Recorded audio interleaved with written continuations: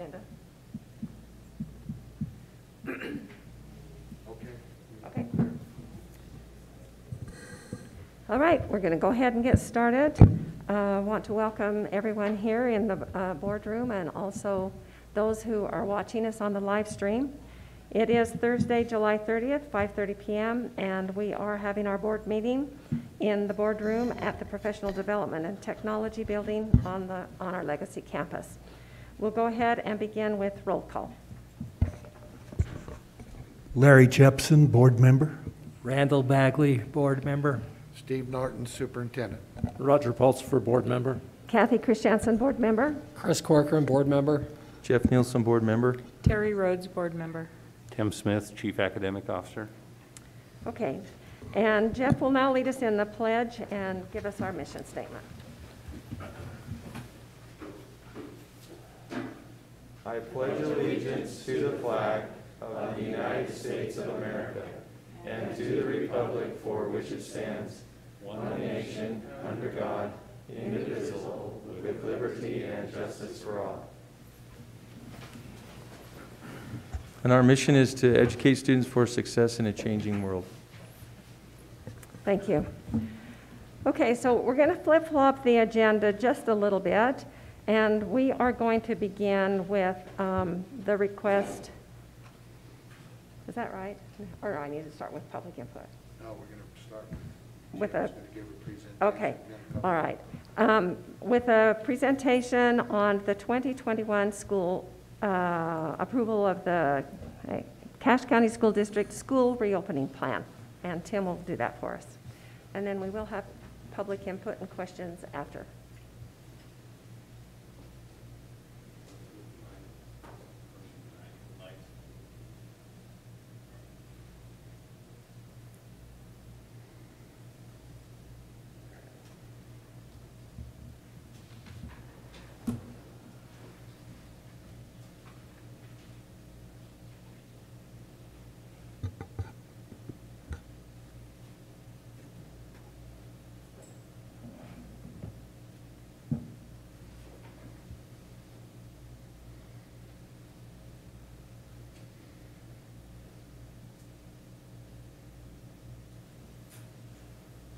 Okay, everyone hear me okay?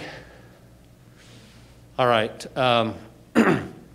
Last week we presented to you our school reopening plan and took quite a bit of time on that, answered any questions, and had some public input. I sent an email out to parents today. We've received quite a bit of public input since that time, which we really appreciated. The opportunity to hear from parents and teachers. I'm not going to spend a lot of time going back over the plan tonight since we did that last week and you have all read that. I will just start by highlighting a couple of just tweaks I made to the plan that you'll notice. In the guiding principles, I tweaked those just a little bit, the 6 that are up front in the plan. And then it used to have 3 options for parents. They were in-person instruction, remote learning, and online schooling, and that was causing quite a bit of confusion. So I combined the in-person instruction and the remote instruction, because the intent is if we have conditions where students are asked or staff are asked to quarantine or isolate at home, that's why we're adding the 45 minutes into the school day to allow teachers to have some time to work with those kids that are home. And so those two kind of go together, the in-person instruction supported by remote learning. And then the online school is different, and it is serving those students who don't want to return to, or don't choose to return to school at this time and remain in that environment. So today I just wanted to take a few minutes. Some of the concerns that have come in from parents or teachers have been just surrounding, is it safe to restart our schools?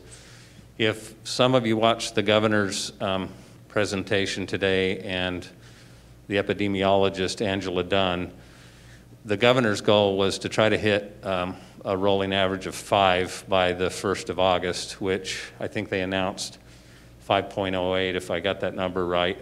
Is that correct, Gary? Yeah, 5.08. So we're pretty close to that, to the governor's goal, and hopefully we'll be below that when we hit August 20th, when we intend to start school. But I wanted to review for everyone just some of the measures that are kind of behind the scenes that we've been working on as a school district to ensure that we can reopen safely. As I mentioned last week, there's one thing we've learned from this situation, it's that things are changing rapidly. And I think we've made a year's worth of decisions in the last 4 months. And if you watched the governor's press conference today, you may have noticed that they came out with a new 104-page manual on school reopening a day before our school reopening plans were due. So we need to go through this document and make sure all of our protocols and all of the things that we put in our plan are aligned with this 104-page document that we were unaware of before today. So that's something we'll do. We've already started our way through it. And for the most part, things are aligned quite well, but there might be some things that aren't. All right. So if you remember, what we talked about last week is our first goal on this left-hand side is safe and healthy schools. We want to open in a safe way, and then at the same time, we want to be able to continue to provide teaching, learning, and engagement for students. And we've had a lot of feedback on that over the last couple of weeks since our last board meeting regarding parents wanting their kids back in school for a myriad of reasons, which includes their social and emotional health and to help improve the learning. So let me just start with the safe and healthy schools piece. We talked a little bit about prevention from a hygiene standpoint last week, and I wanted to let you know some things that we've done at the district level. As easy as this sounds, I think I mentioned this also last week, hand hygiene continues to be one of the things we can do to combat the transmission and spread of the virus. On the right-hand side is kind of a sign we're going to have throughout the schools. But we're going to continue to promote that and teach it, especially in the elementary schools. The hand sanitizer, we have as a district ordered over 5,000 bottles of hand sanitizer, and that's just to get us started with, that includes the bottles that will go into classrooms or in the common areas for student use. That includes a refill bottle to get us out of the gate with regards to hand sanitizer. That's something that's in the requirements of the state. Probably the biggest issue is the respiratory hygiene issue with regards to face coverings. That seems to be turning a corner. Many of you may have saw the Logan mandate today that was approved by the governor for the city of Logan to mandate mask wearing. If you're like me, as I've moved around the community, you notice a lot more mask wearing in the community, which I think is a positive thing because it gets people used to that before we return to a school environment.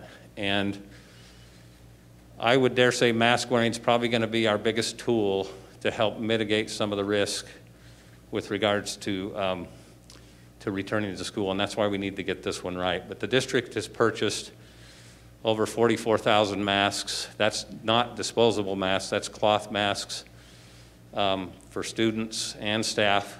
Each student will be provided with 2 cloth face masks. This is the 44,000 that we've ordered for students. In addition, we've ordered about 50,000 disposable masks just to get us started as well for students or staff who forget their face covering or for visitors. Each employee will be provided with 1 cloth face mask and a face shield if they have contact with students. This would be not only our teaching staff, but any of the instructional staff or other staff that have interactions with students. And those will be available to our staff as well. And I probably should say, one of the things we've been working hard on, and we actually met on this week, is we really want to make sure we're also accommodating students with special needs with regards to masks and having a workable alternative where we're not putting folks at risk. And so we've been working on those protocols as well. So talk about those if you have any questions. All right. Last week we talked about some principles-based issues regarding how the virus spreads. And we know that that's why the respiratory hygiene is so important, is because most of the transmission and spread is due to respiratory droplets. But there is a small likelihood that it's through touch surfaces and then touching your eyes and mouth and that type of thing. So we are spending quite a bit of time working on that. We have ordered cleaning supplies for all of our schools so that our custodians can work on high-touch surfaces and make sure we're cleaning those. We have classroom cleaning materials as well that'll be provided. Don't know if you may have heard of a technology called foggers. It's really electrostatic devices that allow our custodians to disinfect large areas at a time, and we did order early on in the summer. Part of the issue with all of these materials is ordering them and getting them in the supply chain and in the mail before every school in the nation orders them. But we did order 25 of these and have them in our schools. One of the things that Gary and I did this summer was go out and visit our preschools and life skills rooms as they opened back up this summer and ran some programs. And one of the things we found is those are very high-touch environments in the life skills areas. We visited with pediatricians regarding school reopening, and one of the student groups that they are the most worried about, they're not really worried about children, but those life skills students that are adults, or they're, I'm going to use the right language, they act more like adults with underlying medical conditions with regards to that. And they said that's the population that they would be most careful with if they focused on any population in the school with those life skills kids. So we've ordered those devices for those 38 classrooms, or working on that. So illness monitoring, just to let you know some things that we've done there. That's going to be an important aspect. Our hope is that our parents will do a good job monitoring illnesses and our staff will do the same and not come to school when they're ill. But we have provided protective equipment and supplies in our front office for our front office staff, so that if they have to deal with students or staff who exhibit symptoms, they have the equipment necessary from a personal protective standpoint and to check for symptoms, to take care of that and get hold of parents and have them come pick up the children. One of the other things that we did was we increased our hours for our health aides. We did put health aides into the schools for the first time last year, which in the elementary schools. We've increased their hours in the elementary schools, so they're there for a significant part of the day to help those school secretaries to deal with the illness protocols that we have so that they have some help. And we also approved hiring additional health aides for all of our 8 secondary schools so that they can be there again to help with the front office staff to mitigate any illness protocols that we have there. All right, one of our most significant concerns is our staff. And this is not an exhaustive list. We're still working on this, but one of the issues we're talking about is how do we protect high-risk staff that choose to come back into the schools and continue to teach. And so we're going to mandate masks in certain classrooms with high-risk staff, so that those classrooms, or we take care of some issues with regards to if we do have kids with accommodations there, to make sure that everyone's safe, to make sure we can maintain a 6-foot teaching distance between staff and students. We are going to provide N95 masks for any staff that identify as high risk, and we are going to provide face shields as well, which we already talked about.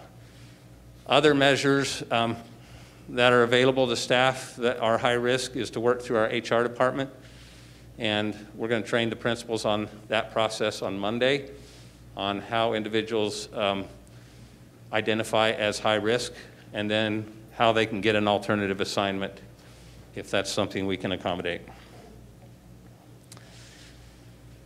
All right, we face a challenge each year starting in August, and that is August is always a difficult month with regards to heat in buildings.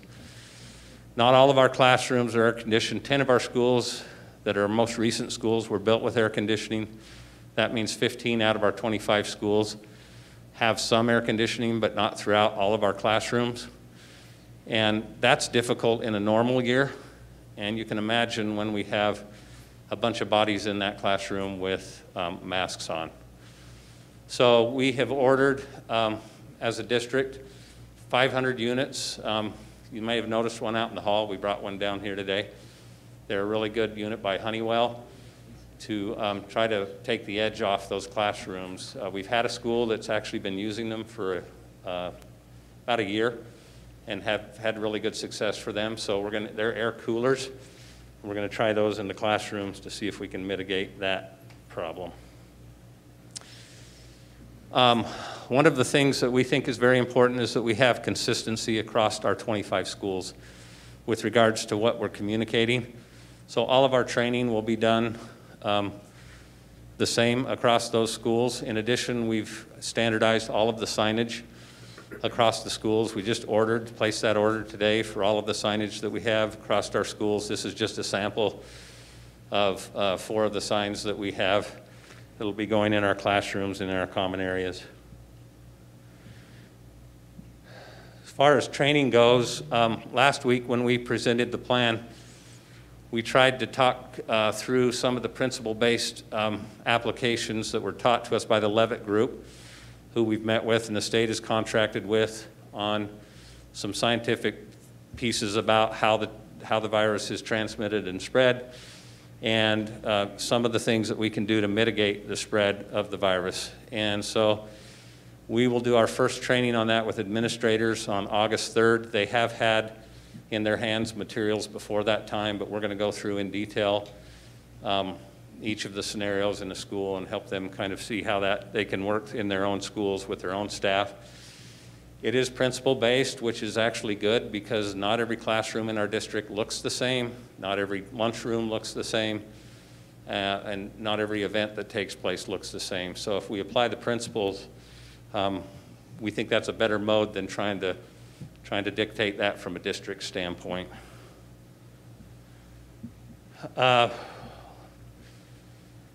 We will be using these tools to support remote learning with our students that are home for short periods of time, and we'll continue to train our staff both in person and on our online training program platform and Google Meet, which is a video conferencing tool that we're using, Canvas, and Google Classroom. And those will be important tools in our online school as well, or if we have to return to an online teaching experience. One of the things that we realized early on is we may be in a situation where, well, we know we'll be in a situation where we're going to have students or staff that need to be home. One of the changes is that you'll see in the plan is not everyone, the health department's not going to, not in our plan, but in the health department 104-page document, they're not going to recommend that every student who has had a positive case in their class be quarantined and kept from school.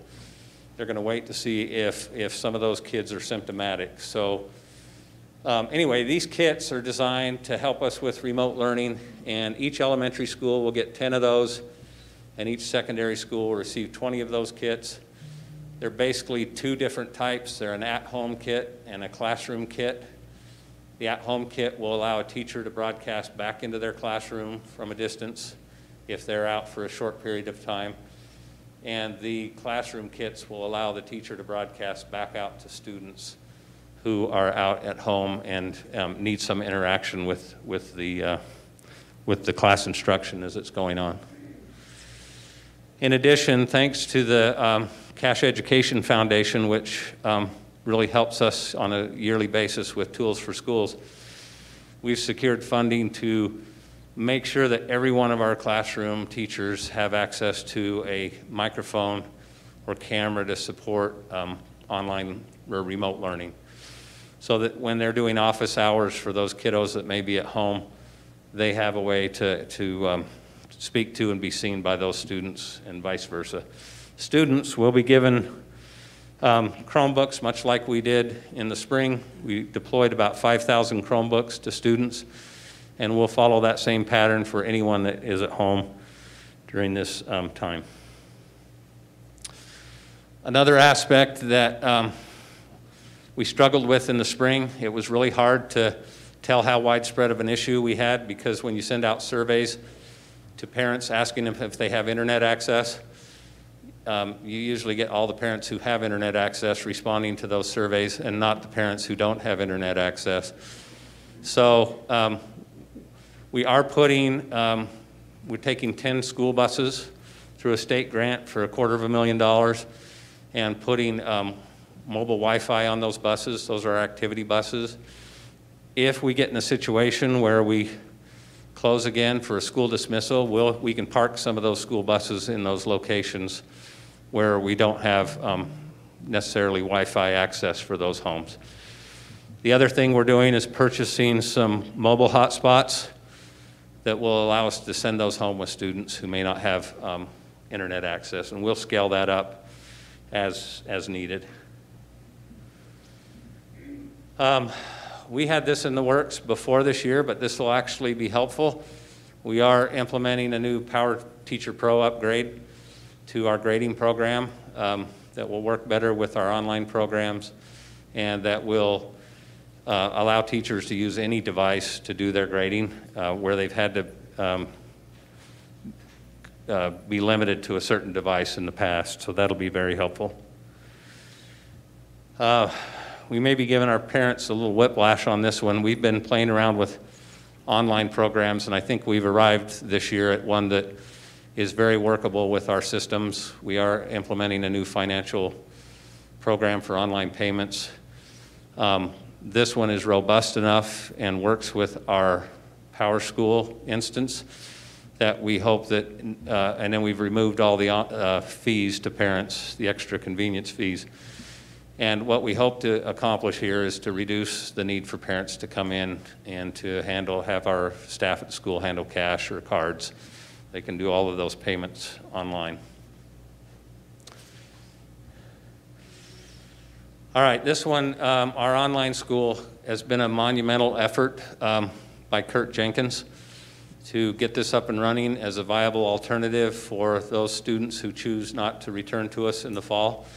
If you remember from the last time we met, I reported that in our initial survey to parents 3 weeks or so ago, we asked how many parents, given the option of in-person instruction or online instruction, would choose online instruction. We had about 8% choose online instruction, or at least express a desire for that. We did open pre-registration for that about a week ago. And we're about 3% of our population so far choosing that. Just to give you an idea, there's 350 students in the elementary side of this, the Cash Students Connect. That represents one of our small elementary schools. So we feel good that we can offer that alternative for parents, and we're trying to be as flexible as possible if they choose to go from school back to the online environment or from the online environment back to school. We're trying to be as flexible as we can with that. Kurt, anything else you want to report on that? Okay. Hey, Tim, can I interrupt you for just 1 second? Sure. A couple of people have texted me to say that the live stream isn't working. Oh, okay. This is our first night running the live stream. and it was working when we started the meeting, so All right. I'm Yeah, sure I just have a wanted to couple make sure. technicians working in the background, so. You're on it? Okay, thank you. As far as mental, social and emotional health of our students, that's been something a lot of our parents have mentioned and appreciate the opportunity to return to in-person instruction. But our Project Aware, which works on these issues, we're not limiting that to students who return to in-person instruction, but hope to provide those services across any of the learning environments that we work in. We have an excellent staff in that area, and that's something that we have really worked hard the last couple of years to scale up. And Kurt's in charge of that too and has done a great job with that. We have operated in our elementary schools, well, we operated it for many years without counselors. We started adding back in counselors just several years ago, a few years ago. And we hope to be able to, we've got a state grant to be able to have a counselor per every elementary school. That has been a great thing even before we hit this crisis, and we think that'll be a positive thing for our elementary schools as we move forward. We're putting the finishing touches on that. And that's kind of what we've done, some of the things we've done behind the scenes, probably not all. I mentioned to you that we are in the process of developing all the protocols that we have for illness and hygiene and cleaning protocols.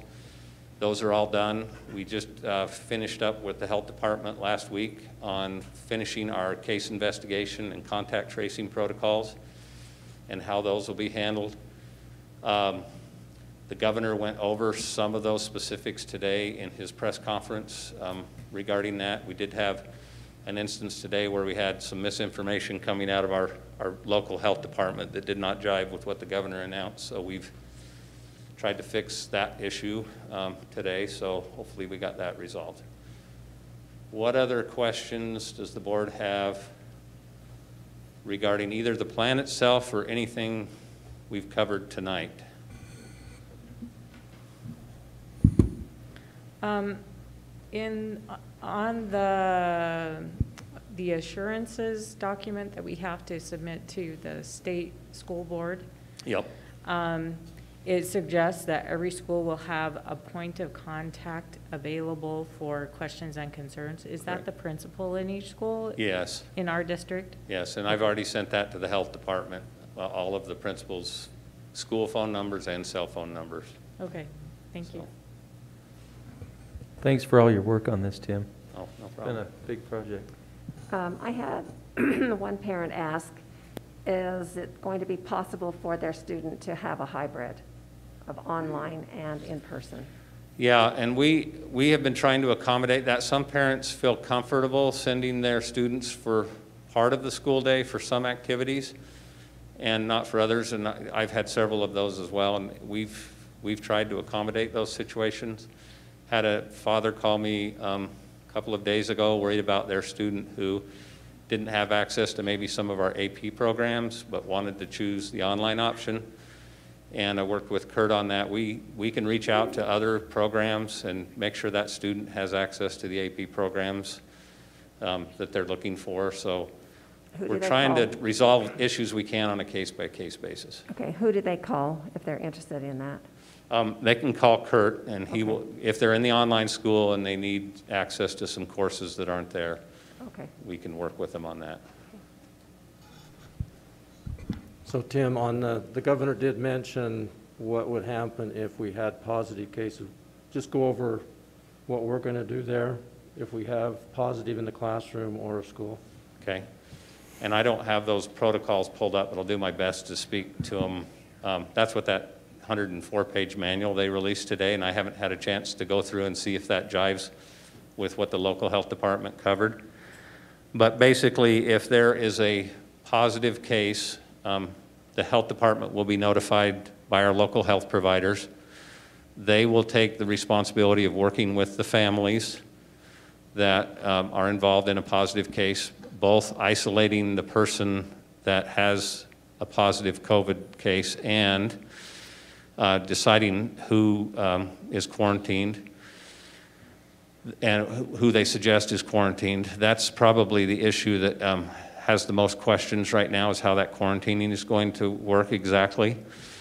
However, they will, once they've done their case investigation, they will contact the school. That's why one of the things we're asking the teachers to do is to assign seats and for us to keep track of students and where they are to the best of our ability. And exposure, just for your information, and I went through this personally when I came down with COVID in June, is anybody you've been in contact with who has the virus and have been face-to-face with them for longer than 15 minutes in a space under 6 feet. But the health department pointed out that that's one of the important aspects of a face mask, is they don't consider it an exposure if you've passed that limit and both parties are face masked. So that's where we'll have to work with them on that. The other aspect that they really want to be aware of is anyone in that school that is considered high risk. If they have a positive case, they want to make sure that they contact those individuals and give them some options with regards to quarantining. But you may have heard the governor talk today about the 3 cases and how 3 cases will constitute an outbreak in a classroom, something like 15 cases in a school. And then we'll work with our local health department to make decisions on sending entire classrooms home or schools. So that's one of the things we'll work through with the health department. That's basically, in a nutshell, how that whole aspect of that works. Tim, also, there's been some concern about special needs students. Could you just address that topic a little bit? Absolutely.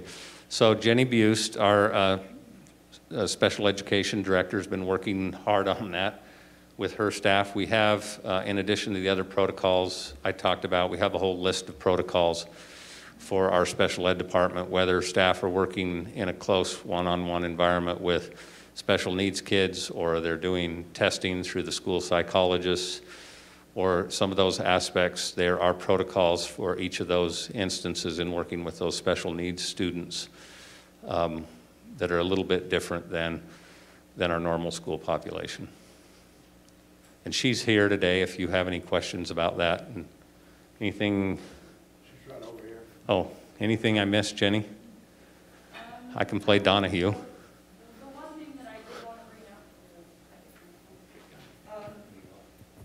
bring up, the most questions that I've been having about this is for students who have chosen the online option, whether or not their IEP services will be provided. Yes, they will. That is, obviously federally mandated. The service pattern and service minutes will probably look different than it would in person. But yes, those accommodations, modifications, and instruction will be given. As of right now, we don't know. I think elementary, I have around 40 kids in the district that have signed up through various schools. And then in the secondary, I think I have around 20. And so we're still making a decision on whether or not, how we're going to approach that, whether we're going to pay the special education teachers that hold their file or teach them extra, and how that would look. We're still trying to figure out, or if we would hire an online special education teacher to address those goals. So we're still in the works with that, just kind of waiting to get some more concrete numbers with the special education. So yep, we're working on all that. Thanks. Do we have any protocols in place for recess, lunch hours, transportation? I've had that question asked. Yeah, so that mitigating strategies document that I gave you that accompanies the plan, it has all of those, at least general strategies for working in those settings. Those are going to have to be worked out at the school level for specific instances where a school may be unique. But you have in that document all the general aspects of transitions, busing, classrooms, large group assemblies, or that type of thing. So, and we can add to that mitigating strategies as we need to. And I think that's in large part what some of this 104-page document from the governor goes into. That'll be helpful for us. Are there any other questions from the board? Yeah, I have a couple of questions. Tim, tell me, since the plan, the first draft came out last week, Monday evening a week ago, this past Monday. How have you gauged teacher and other staff support for this plan? And have you done that in a structured way? And, you know, in terms of the decisions that are being made about, you know, a lot of the tools that you're adding to the arsenal, so to speak, how are those teachers being included in decisions about that process, and how are they being informed about these additions and changes? Good question. One of the difficulties in this whole thing is the speed at which we're having to develop these plans with new protocols coming out underneath as we're trying to fly the airplane. We're getting additional information from air traffic control on how we handle that. We haven't done it, well, we have done a structured feedback. We have all of the feedback that we've received from staff and parents in the surveys that we have. We've gone through that. Some of that is quantitative in nature, and some of that is qualitative in nature. The information that I presented you last week on the qualitative pieces were the aspects of teacher and parent concerns that rose to the top on their concerns, and we've tried to address all of those in the plans and in the protocol. Since, to answer your question specifically, since that came out, we've been so busy looking at alternatives and other aspects of what we could do that I have not sat down and actually hand counted positives and pros for all of the emails that I received, so I can only tell you anecdotally. We have not received a lot of feedback from teachers since what you received in the board meeting a couple of weeks ago from the teachers who came and spoke in board meeting last week. I would say that's been minimal over the last 2 weeks. We have received not a significant amount, but some concerns about our plan and opening on August 20th from parents, but it's probably been at a 1 to 10 ratio for, or maybe even a little higher, for those parents who are expressing the desire to want to start school on August 20th with a Monday through Friday schedule. I think I had about 60 emails from parents yesterday on that issue, wanting us to follow the plan as we developed it. This morning I had about 160 emails in my inbox on that same topic, and we went through and responded to each one of those parent emails mostly with just a thank you for the feedback, but if there was some question in there, we tried to address a question on both types of emails, so whether they had concerns or whether they were expressing their support for the plan. But I couldn't give you a percentage of without doing it anecdotally on that. Does that answer your question? Well, sort of. I'm asking more specifically about teachers and staff, not about parents. And so I'm asking, do you have any feel for what kind of support you have among teachers and staff for the? No, I did, and our CEA president, we have been in contact with her. I asked her that question, she's here tonight, about whether or not if she had any idea of what her numbers look like with teacher concerns, and so, and happy to, would you like to, yeah, happy to have her comment on that.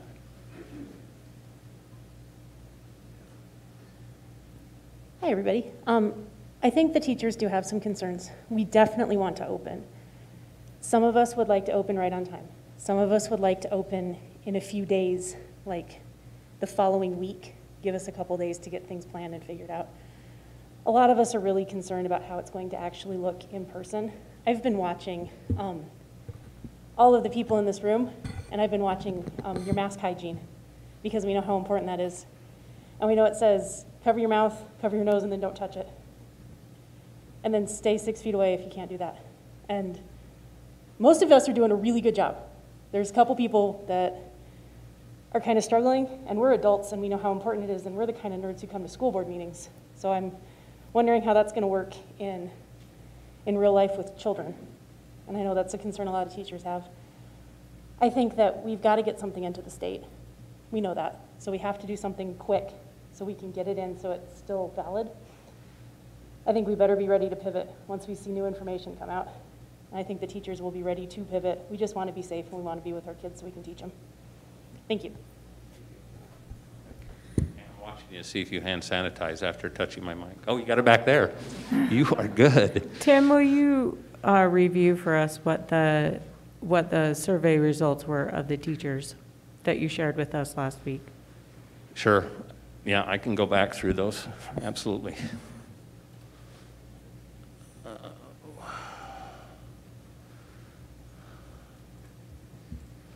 And this is not specifically teachers. This is all employees because we did survey all employees.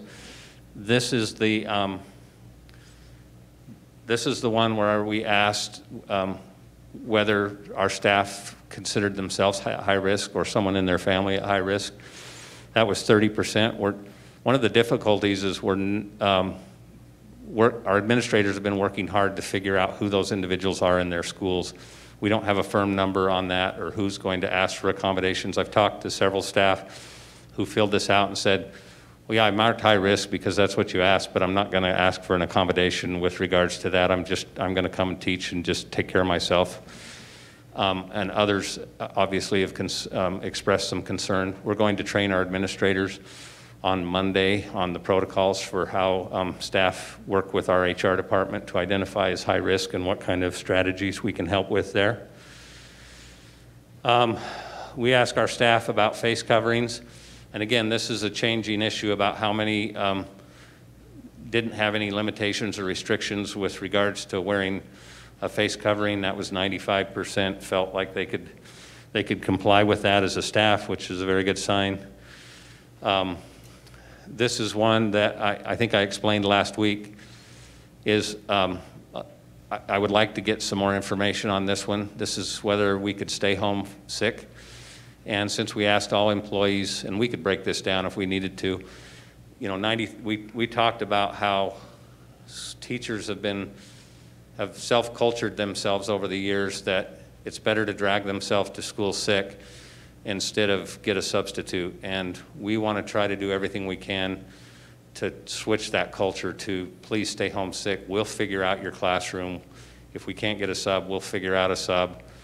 But I totally sympathize or empathize with their position from a teaching standpoint and being away from those students and feeling like they have important things to communicate to those students and finding it difficult to have a substitute in the classroom. But that's something we want to mitigate.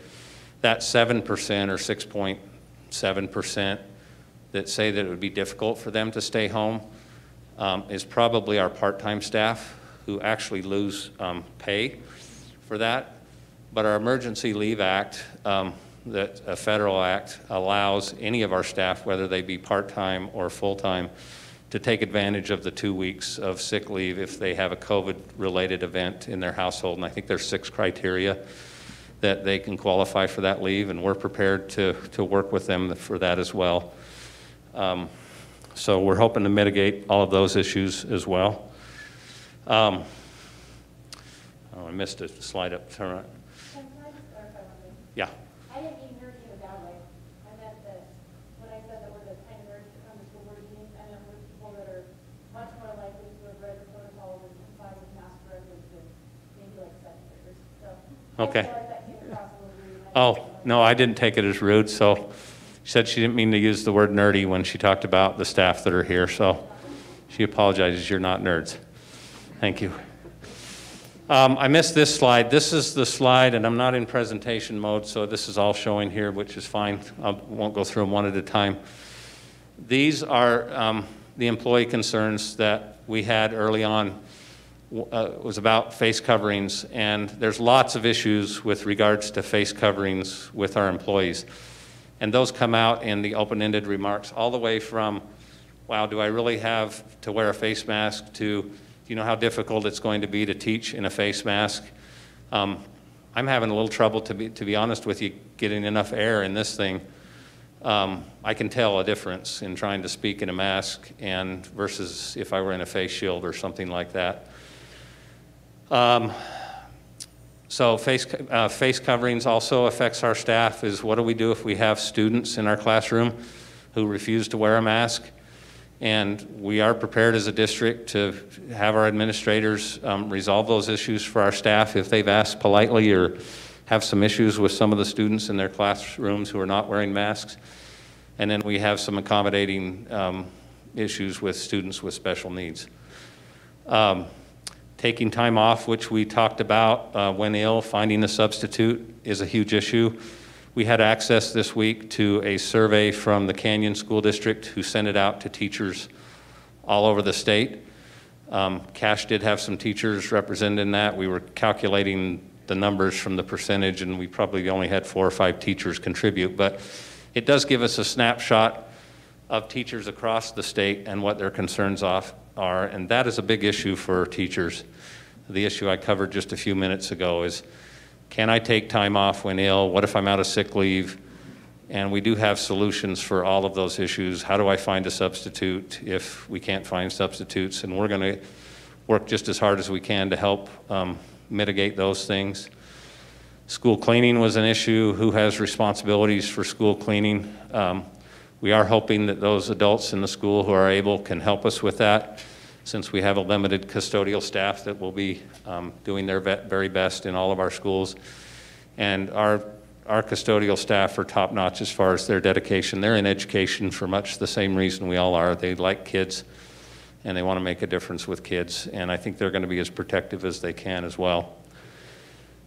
I mentioned the clear expectations across schools and classrooms came out of the survey with employees of just being as uniform as we can across our school. We've talked about that at the district level, about our hat policies in some of our schools. You can go into some of our schools, and I remember this as an administrator, and you have a hat policy, no hats, but you can walk into 3 or 4 of the classrooms in the school and the students are wearing hats because the staff member in that classroom is not enforcing the policy. And so it really creates and muddies the waters for all of the others that are trying to hold the protocol. Well, that's really a simple thing that we didn't worry about too much at that time, but it's something in the case of face masks that we got to be a little more vigilant about, and making sure that all of our staff are unified on the expectations across all of our schools and classrooms. And that's what we're hoping our administrators are working with our staff members on. The number 5 was difficulty in supporting both online and in-person instruction. And that's a large concern of our teachers who know what it takes to try to teach online from their spring experience and the amount of time that that takes. And that's why we're not requiring our teachers to necessarily do a full online program. That's completely self-contained, and we'll have teachers staffed in that online program to take care of the students who choose to be in online full-time.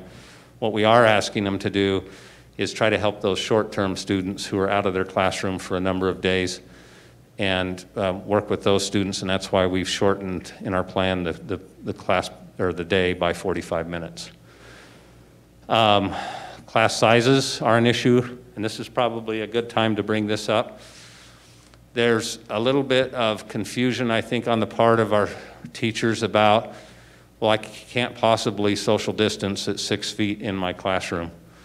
And that's absolutely true. Our classrooms are not designed to fit the number of students we have in our classes and maintain a 6-foot distance. And that is why the governor's mandate or directive on masks is so critical, because that helps us to mitigate the inability to be 6 feet from each other by making sure and ensuring our kids and staff members are in masks. And we'll do the very best we can with that. We are going to have a little bit smaller classroom size just from the students who are picking online, but that's not going to be a significant enough of a number to be able to space at the 6-foot level. And then this last one I talked about pretty at length last week about protecting our high-risk population, and that's a concern we all have. We don't want to open our schools and put anyone at more risk than need be with regards to high risk, and so we're going to try to mitigate those factors as well. Chris, I had one more answer to your question, and it was on my brain just a few seconds ago with regards to how we've been working with staff, but if I think about it, I'll let you know it's gone. Are you able to comment on the possibility of a late start or not? Yeah, we can talk about that. We spent a considerable amount of time exploring options for a little bit later of a start. We looked at trying to see if we could push it back to August 26th to give ourselves a little bit more time. We just hit a snag with that regarding the state law. We were trying to do it without pushing the calendar back any further than we had to, or modifying some of our vacation days. We were trying to adhere to our school calendar as much as we could. So we had a way to use some professional development days that the state would allow us to do, but there was a caveat in that law that kind of held us up in the end of having to have that out to the public 90 days before. So we've looked at, I got an email yesterday from a parent asking about AM/PM schedules, and I responded back to that one about how it's more difficult for us. Logan's not going to an AM/PM, but they could because they have such a compact geographic area and enough buses to be able to pull that off. That's difficult for us as geographically spread as we are a school district. So that was one that we have considered all along, but it's very difficult to accomplish. We have looked at an AB schedule. Logan, there's been some confusion about that. Parents thinking Logan is going on that and staying on that. That's a short-term thing they're doing. I think their justification is to ease into the routines a little bit more, which is a great idea. The AB schedule is hard to pull off. I think their class lengths are about 20, 23 minutes. Maybe it's 21 minutes. Each class period during those 17 days. And then that's having students there every other day. So that's hard to pull off anything meaningful about, pursuing the education of the kids at the same time. We have talked about, and we're working on, and possibly staggering some of our secondary schools out of the gate, just to allow us, where they're so large, to allow us to do just that, to practice some of those routines.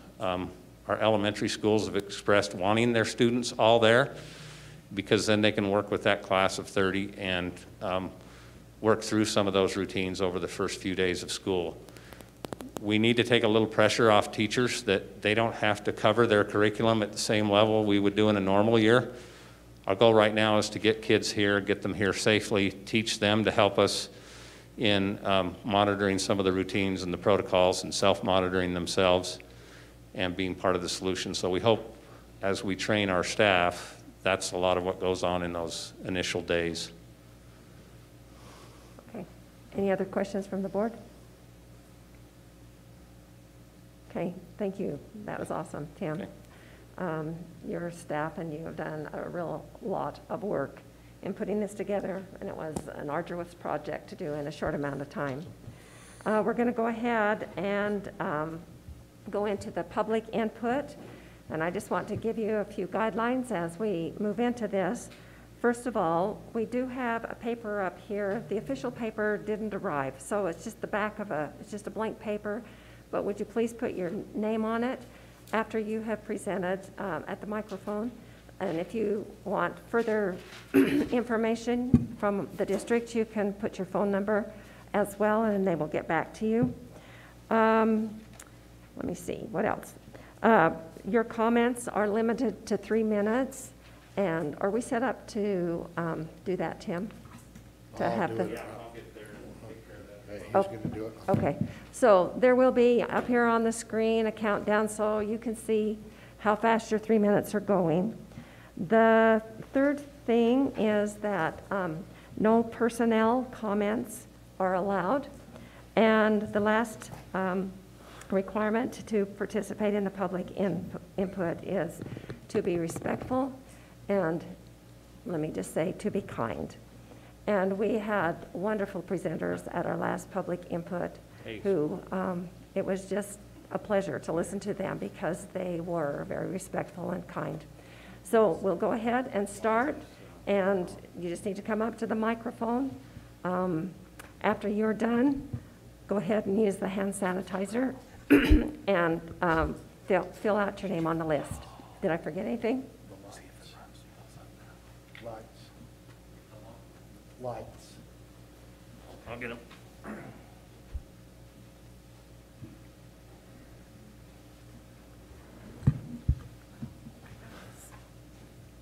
It's Eileen again. And I wanted to thank you for taking some of those things on the hot spot and that and applying that. That made me feel much better. I want you to know that 4 or 5 years ago, I went out and purchased one of those wonderful Honeywell air conditioners. Warning, it needs to be vented outside. So if you use it, you're going to have a classroom with windows, because if you don't, you're going to have all that extra hot air blow right back into your classroom. Second warning, the sound that it emits and the white noise it creates for kids who are hearing impaired is a problem. So I appreciate the fact that you went through and did that, but that's just the voice of experience there. My second item is on substitutes. If we have enough substitutes. In the past, we have, and teachers don't show up, they have accidents, they get sick, they leave. I have been asked to give up my preparation hour many times to cover classes. Is that how we're going to do it? That's my first question.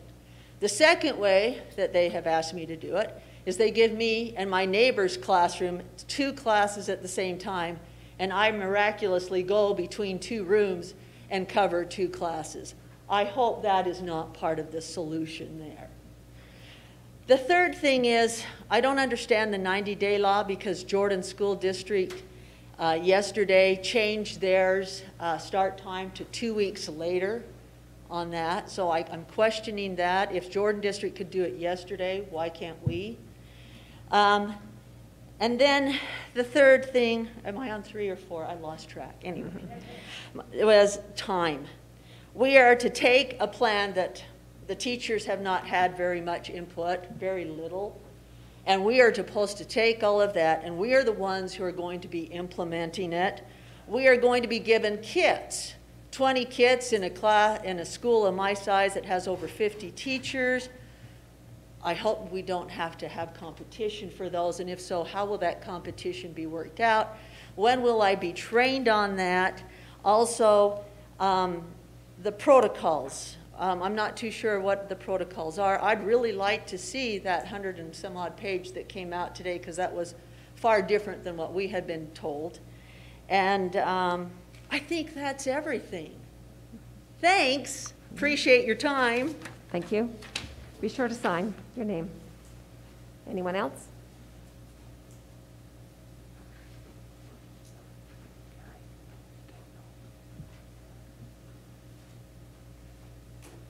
Hi, Teresa Stanton. You all know me. Hello. Thank you for all the hard work that you've done so far. I know this is a really hard one, and there's not one good answer. As you know, I sent you that big, long email of teacher concerns. They don't need to all be addressed now, because I know that we have that deadline to get the initial plan into the state, but I hope that you have the time to address some or all of them before we actually start class in person. The other thing is, the survey that Tim referred to, that the teacher down in Canyon School District did, that's open source. I'm friends with her personally. It's open source. We can give that exact same survey to our people, and we can see what our cash teachers and staff think. We don't even have to build it. We can just download it as a Google survey and send it out. Then we would have that information. I am one of the cash teachers who took it. The whole thing took me probably 5 minutes. It's not a huge time investment. It's already, it just runs. So I would suggest that we look into that. The other thing is, I'm not that kind of teacher who's gonna say everybody's doing it, we should too. But Eileen has a really good point. Other districts have managed to change their calendars. I don't know if that's the right answer, but I think we should at least consider it. We don't have to decide to do it today, but we might need to decide to do it in a couple days. I know I said it last time, but I'm really concerned about the fair. I think we're gonna get a big group of people together. I hope that they make the choice to stay masked up and still have fun. I'm pretty sure that there's a way you can wear a mask and still eat a funnel cake. But we've got to know what we're actually getting into. We've got to make sure that we can be safe once we get those kids together. Right now, we have lower numbers among children. Maybe it's because we haven't had our children together. My personal child hasn't been sick a day since March, which is weird, because she was in kindergarten and she had been sick so much, just sniffles. The nose all the time. Hasn't happened. because she hasn't seen anyone.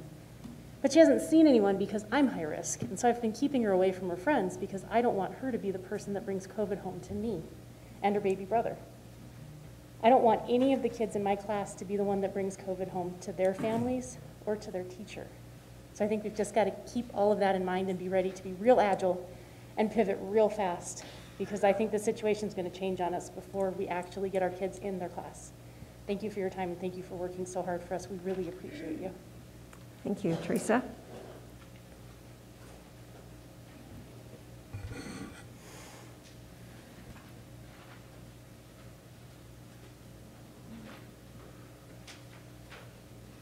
I didn't want you to forget me, so I wore a tie-dye again, and this time I wore my mustache mask. I am a first grade teacher at Wellsville, Melissa Giddings, and just some of the things that I'm concerned about, and I know some of the other teachers are, I know that a lot of teachers didn't feel like they had too much input, which I understand, that there's a lot of teachers and a lot of opinions. Going along with what Eileen said about having to prepare and be ready, our first meeting with my principal is August 10th, which I think is pretty much district-wide. I worry that I have 3 contract days before school starts to learn what I'm supposed to do with my first graders and learn how to implement it.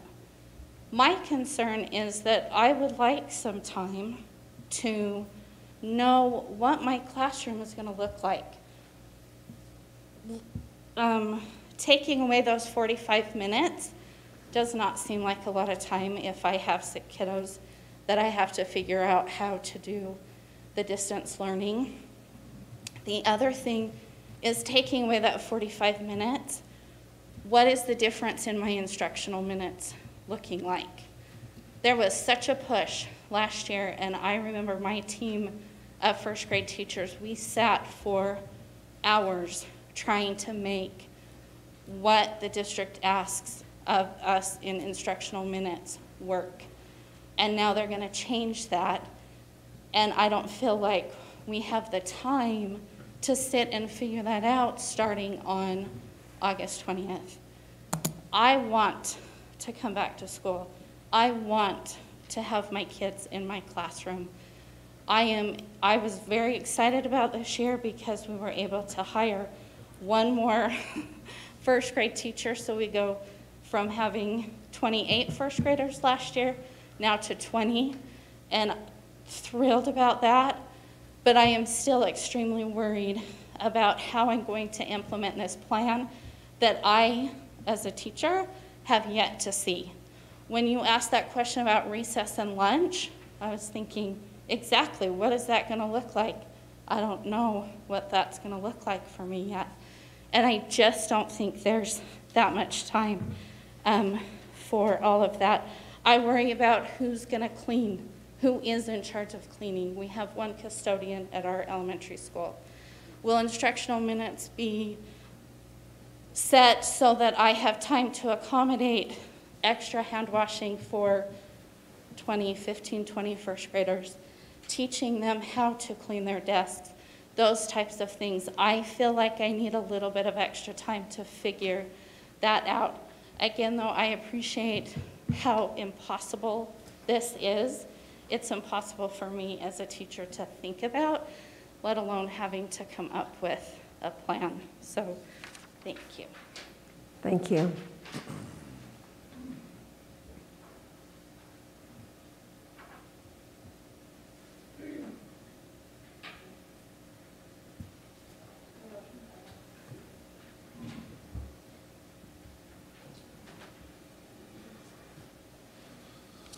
First, let me say thank you for what you do.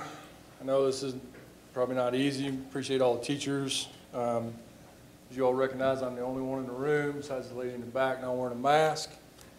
I've traveled probably 10, 15,000 miles during this whole thing, all around the western United States working. My kids have not worn masks. We have not been quarantined. We've been doing common sense things. like our moms and dads told us all our lives, and it's working. And so I just have a few questions about this plan. First of all, and maybe this was mentioned, but where did the money come from to buy these 500 portable AC units? Because they range from $400 to about $600 a piece. So that's $215,000 to $305,000 for 500. So where'd the money come from? That's a question for the board. Where'd the money come from? What we'll do with your questions is write them down. Okay. And will you put your phone number? Perfect. And then the person who is over that area, we can get the information and then get it to you. That's perfect. Okay. Thank you. Question about repercussions for choosing not to wear a mask. It was mentioned that the principals or administrators would have a solution. What's that solution look like? What is that solution? Because I can tell you right now, my children will not wear a mask to school. And there's nothing in the state law that allows you, or this district, or any district, to deny access to education in person. And so my children will not wear a mask. What do you do about all the other children that won't wear a mask? I have 6 kids in this school district. 1 in high school, 2 in middle school, the rest in elementary. And they love their schools. They do. And they love their teachers. And they want to go back to school. But I have one who does speech therapy. Explain to me how she's supposed to do speech therapy with a mask on. I have one that has Asperger's syndrome and sensory issues. Explain to me how she's going to wear a mask. Explain to me how my other kids with anxiety issues, or any kids with any of these symptoms, are going to wear a mask. And I realize that, yes, you say you have exemptions for the IEP and the 504. Well, my kids don't have those. My kid that has Asperger's does. And so my question is, and I'll be glad to write this down, but what are you going to do? You're going to march my kid to the office? You're going to march anybody else's kid to the office and say, hey, Mom, Dad, come get your kid because little Johnny won't wear the mask. Little Johnny, you know, and teachers, my concern, and I'm out of time, but let me express my last concern, please.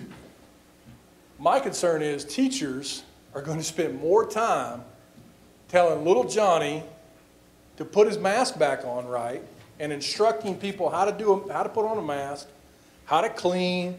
What happens if little Johnny sneezes in the math book that 20 kids are sharing? You're going to burn the book? You got a burn barrel out back? What are you going to do? Thank you. How do you address these issues? Thank you. Be sure and put your phone number down so we can get back with you. I will. Thank you. Appreciate your comments.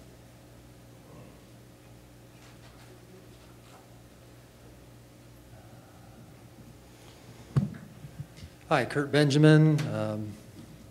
Thank you for what you do.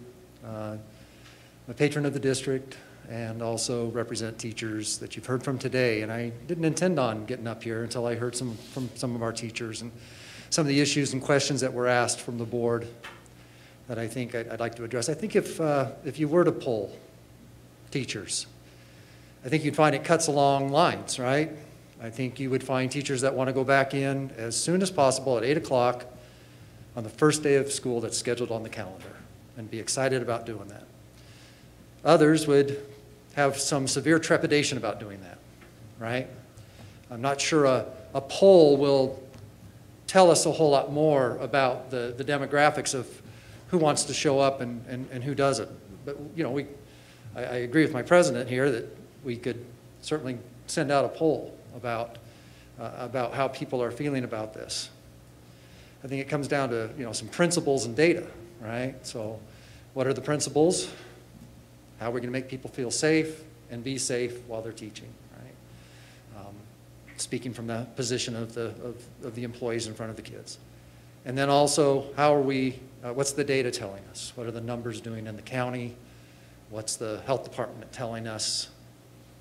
And I think a third part is this excellent collaboration that we've experienced with the district and being able to talk about concerns. Some of you heard about today, do we delay the start to the 26th, for example? That was one idea that's been in the room already here. Ogden, Iron County, Jordan, they've found a way to do that. I'm not sure what that way looks like. I've talked to some of my friends. Is that something that's still worth exploring if people are feeling hesitant about going back and giving time and space for the district and the teachers to feel comfortable coming back in? I think that's still worth exploring.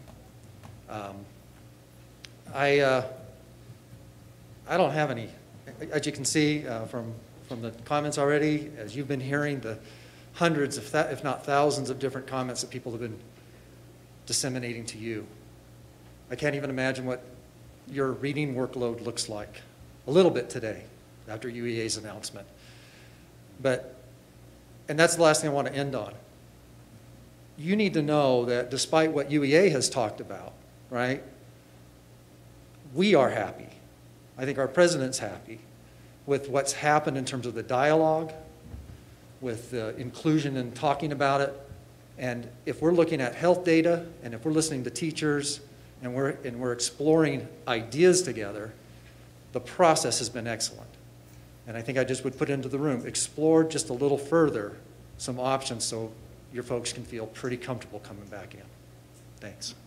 Thank you, Kirk.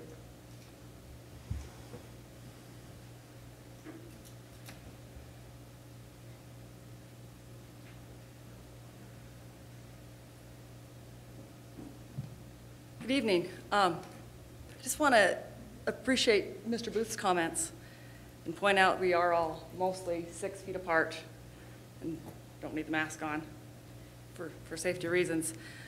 I want to speak up as a parent for the silent majority of parents that, for the most part, just go along to get along. For the most part, most of us, sure, we want to be safe, but fear is ruling so much of this, and the children feel it. The children need to be able to go back to school without feeling that fear. And all of the accommodations, or not accommodations, but the requirements that are being made are causing more fear than the disease itself is going to produce. Okay, the disease is a dangerous disease. We need to be cautious.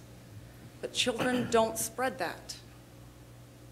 The studies have shown there's not a single child that has spread this disease to an adult. Look it up. To a teacher. This is worldwide, not a single case. Our children need the options of going to school without the face shields, the masks. Now, I'm one of those parents that'll go along to get along. I'll wear a mask in the store because I don't want to make an argument at Walmart, okay? But there comes a point where the kids need to see things normal. We need to start schools on time.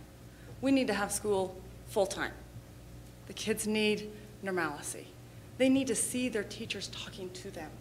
I also have a student, or a child, that is a speech therapy student. How are they going to learn how to say the words without seeing the teacher's mouth? How are they going to learn to articulate? How is the speech teacher going to help them when they're supposed to be talking to each other and seeing closely? And is my child going to be shamed because they don't wear a mask? Do they have to explain to everybody why they're not? That's not fair either. We need flexibility for those students who seriously cannot wear a mask. I've got friends that could not come tonight that wanted to because they've got a student, they've got a daughter that's a special, needs special help. She can't wear a mask because of her, gosh, I can't think of the word, autism reasons. She cannot wear a mask, and she needs to be in school. And they couldn't come tonight because they refused to wear a mask for good reasons.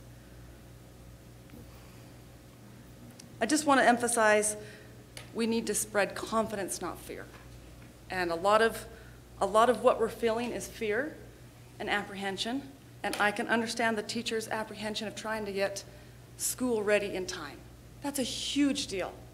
I used to be a school teacher myself. It's a lot to put on load. But let's have our teachers do what they can, do their best and hit the ground running and do our best come August 20th. I think that's the start date. So thanks for your time. Thank you. Be sure and sign the list. Is there anyone else who would like to comment?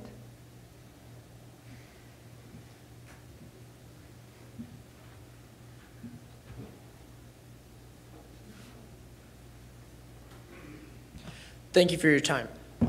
So being a student at Green Canyon High School, I just wanted to address a few slight concerns. So when school was closed down in, I think early spring, I didn't really learn much. It kind of put a crutch to my learning. And I really do not, I emphasize, do not want to have that experience again.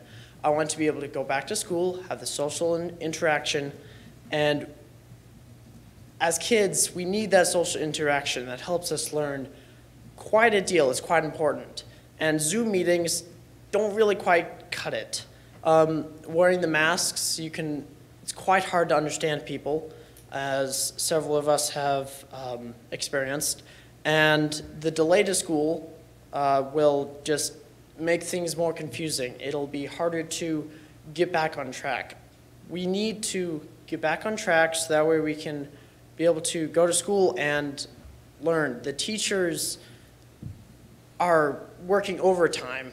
When they went online school last spring, they were barely able to get it out from the 2 teachers I talked to, and they're really struggling. So we need to just have classes with the kids and the teachers, and we all just need to go back to normal life. We can't take this anymore. Enough is enough. And really, I just want to emphasize that point, and thank you for your time, and thank you. Thank you for your student viewpoint.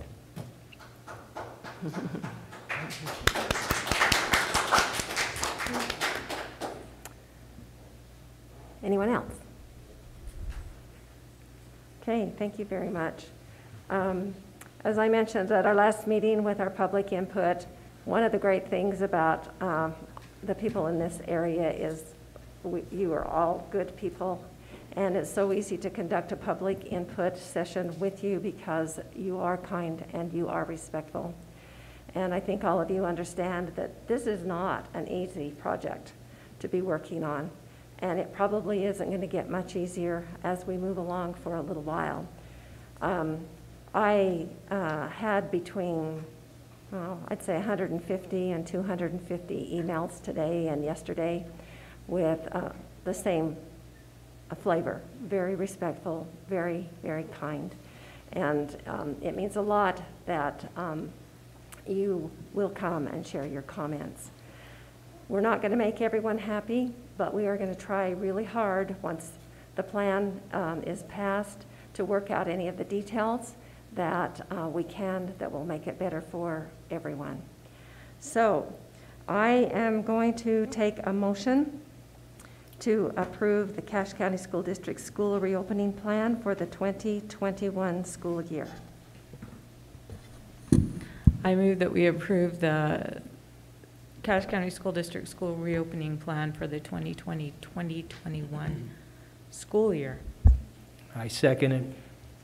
We'll go ahead and vote. Oh, sorry, any discussion or questions?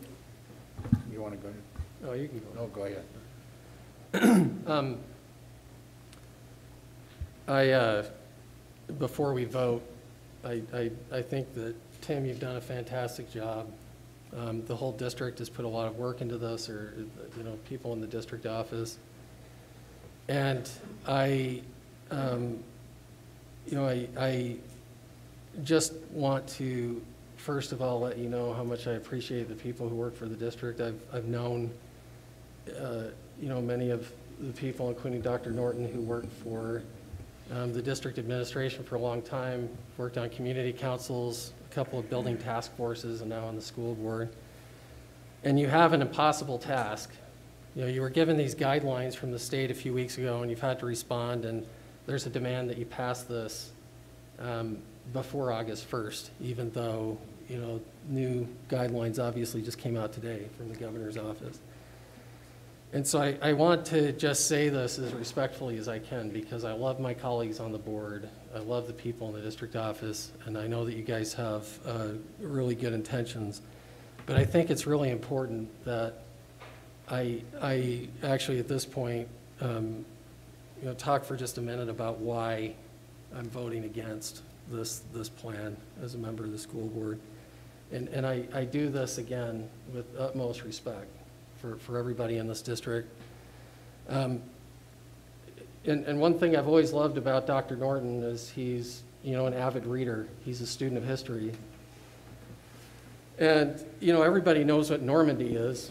I mean, that's of course famous. Not as many people know what Dieppe is. You probably do, Dr. Norton. It was the ill-fated invasion of continental Europe in 1942 that happened, way too prematurely, and it was a catastrophe. And, of course, Normandy, we remember rightly, is a huge success. And, the problem with Dieppe that they learned from was that they just weren't ready. They weren't equipped. They didn't have the right equipment. They didn't have the right strategy. And, Normandy, as successful as it was, they started planning that, well over a year in advance. It took a long time for them to develop the technology and the tools and so on, and the strategy. And I again, with all due respect to people in the district, because you've been working under impossible circumstances, I think this plan is more Dieppe, than it is Normandy. And my concern is, mainly with the teachers. I understand what the parents want. I've heard from a lot of parents in my precinct, and I know. I mean, I also have a son at Green Canyon. I so much appreciate you being here. I could not pay him enough to show up to a school board meeting to comment. And so for you to be so civic-minded is really admirable. He's also at Green Canyon. He plays football. He starts for the varsity team.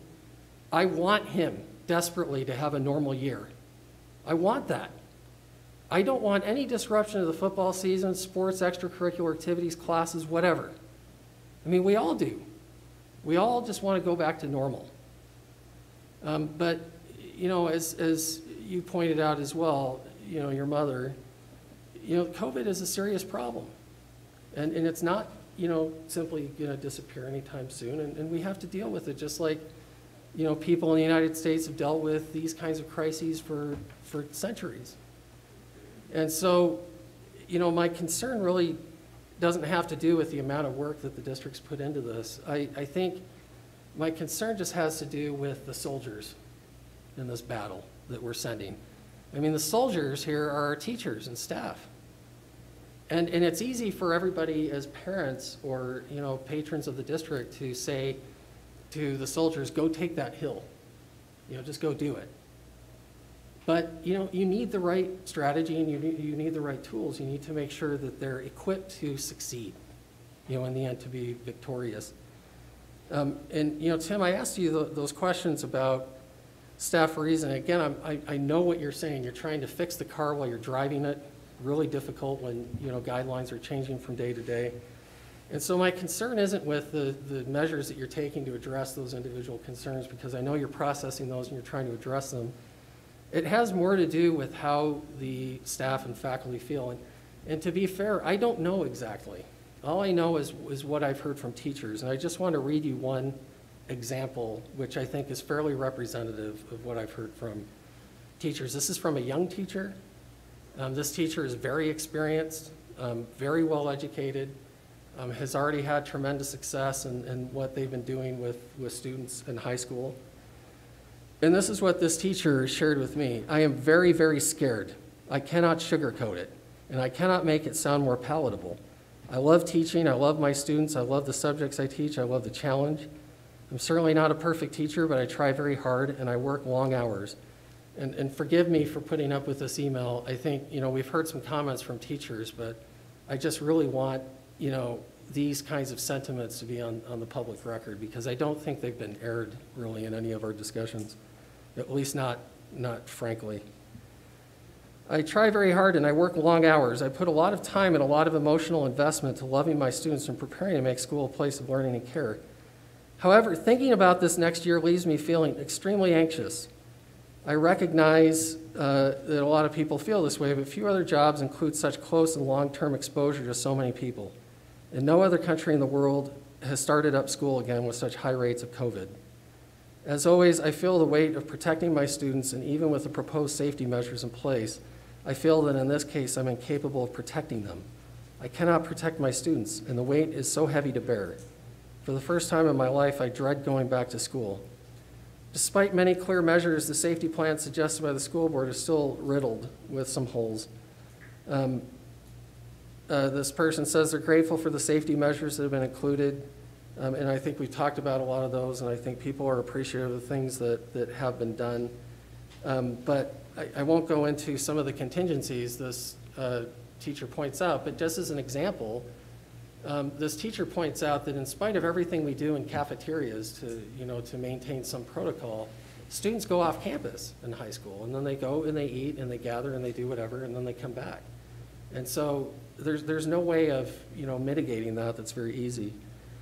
This is one of the things that actually kind of concerns me, maybe as much as safety, if not more, because I've heard this pretty repeatedly. I'm deeply concerned with the extra amount of responsibility being thrust upon teachers at this time. A good example of this concerns the 5-minute passing period. Prior to this year, I've been asked to do these things during the passing period, so this is what teachers have been asked to do. Stand near the door to welcome students into class.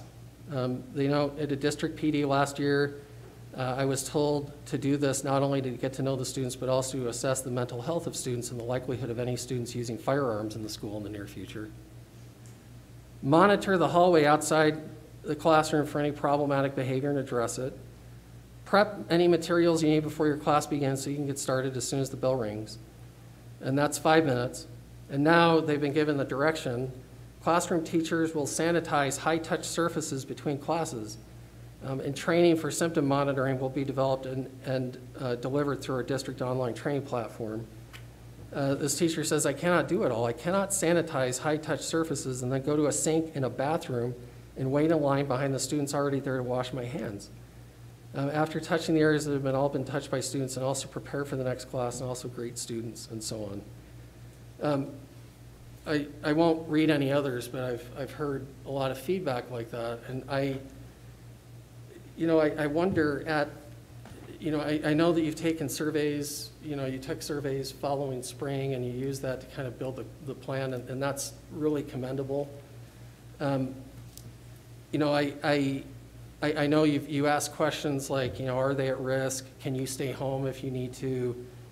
Will you be willing to wear a mask? But I would suggest that some of the, those are not a complete list of questions. I mean, there are a lot of questions that you probably want to ask. In addition to those, like, for example, how confident are you that students are going to maintain the guidelines that they've been instructed to maintain? How scared are you about getting sick? How well has the district communicated with you about this plan? How much has your feedback been incorporated in this plan?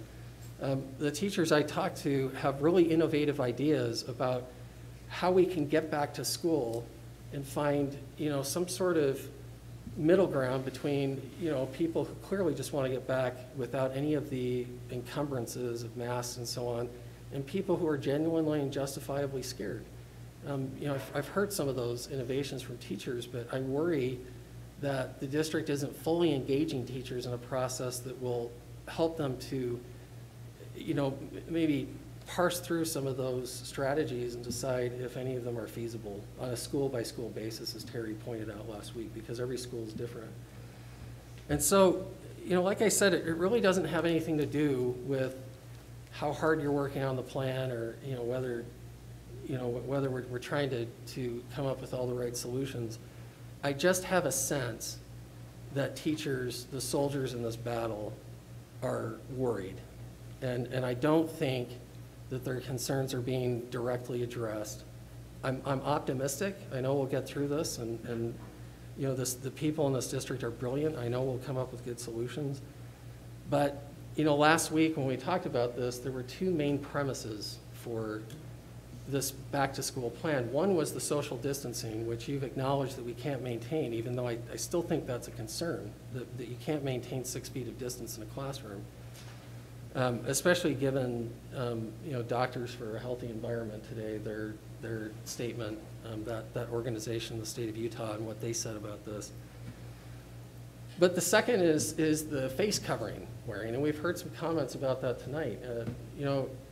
After I left the meeting last week, I paid special attention to what was going on in the Valley, and one of the first places I went was, Maverick and Hyde Park, and there were 2 families in there who weren't wearing masks. I mean, that's their prerogative in that environment, although Maverick does post, something telling people that they should.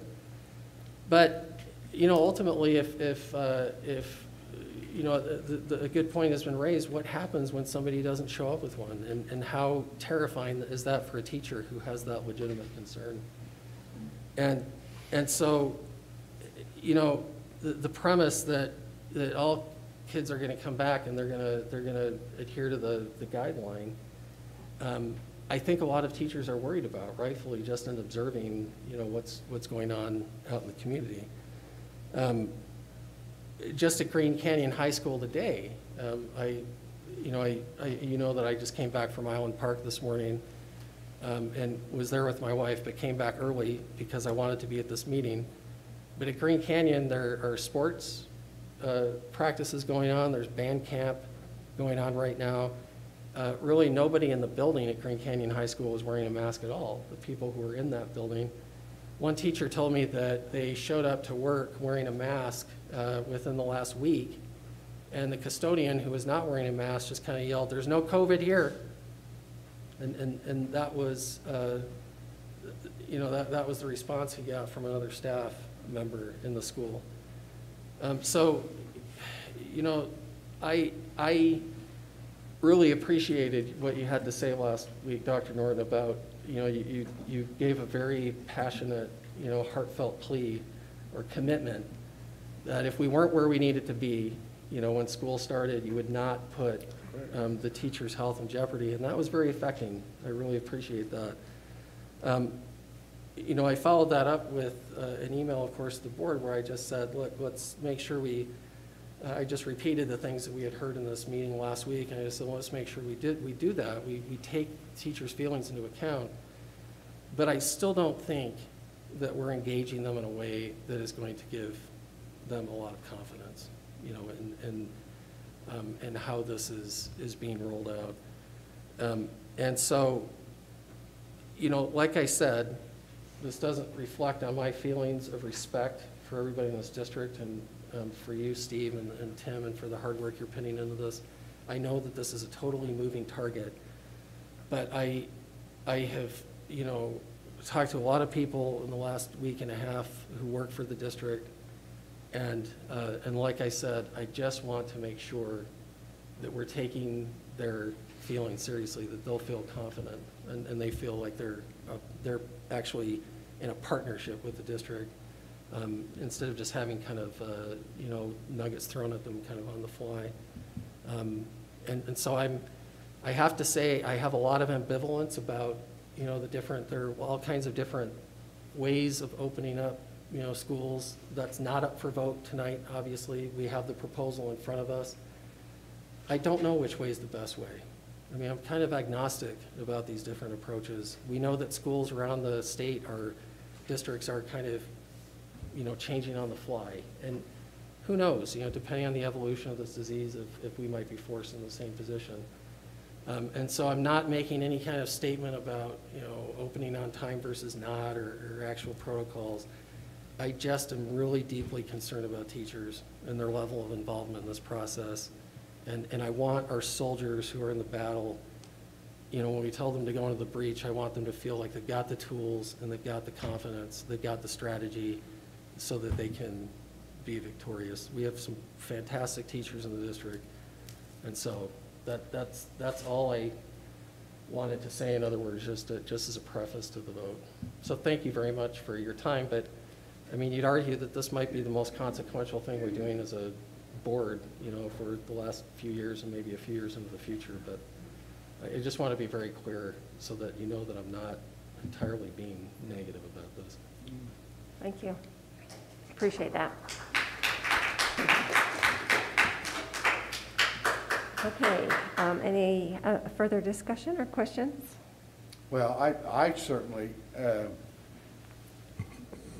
you know, I appreciate everything you said. There's nothing that you said that isn't a part of my DNA. I know that.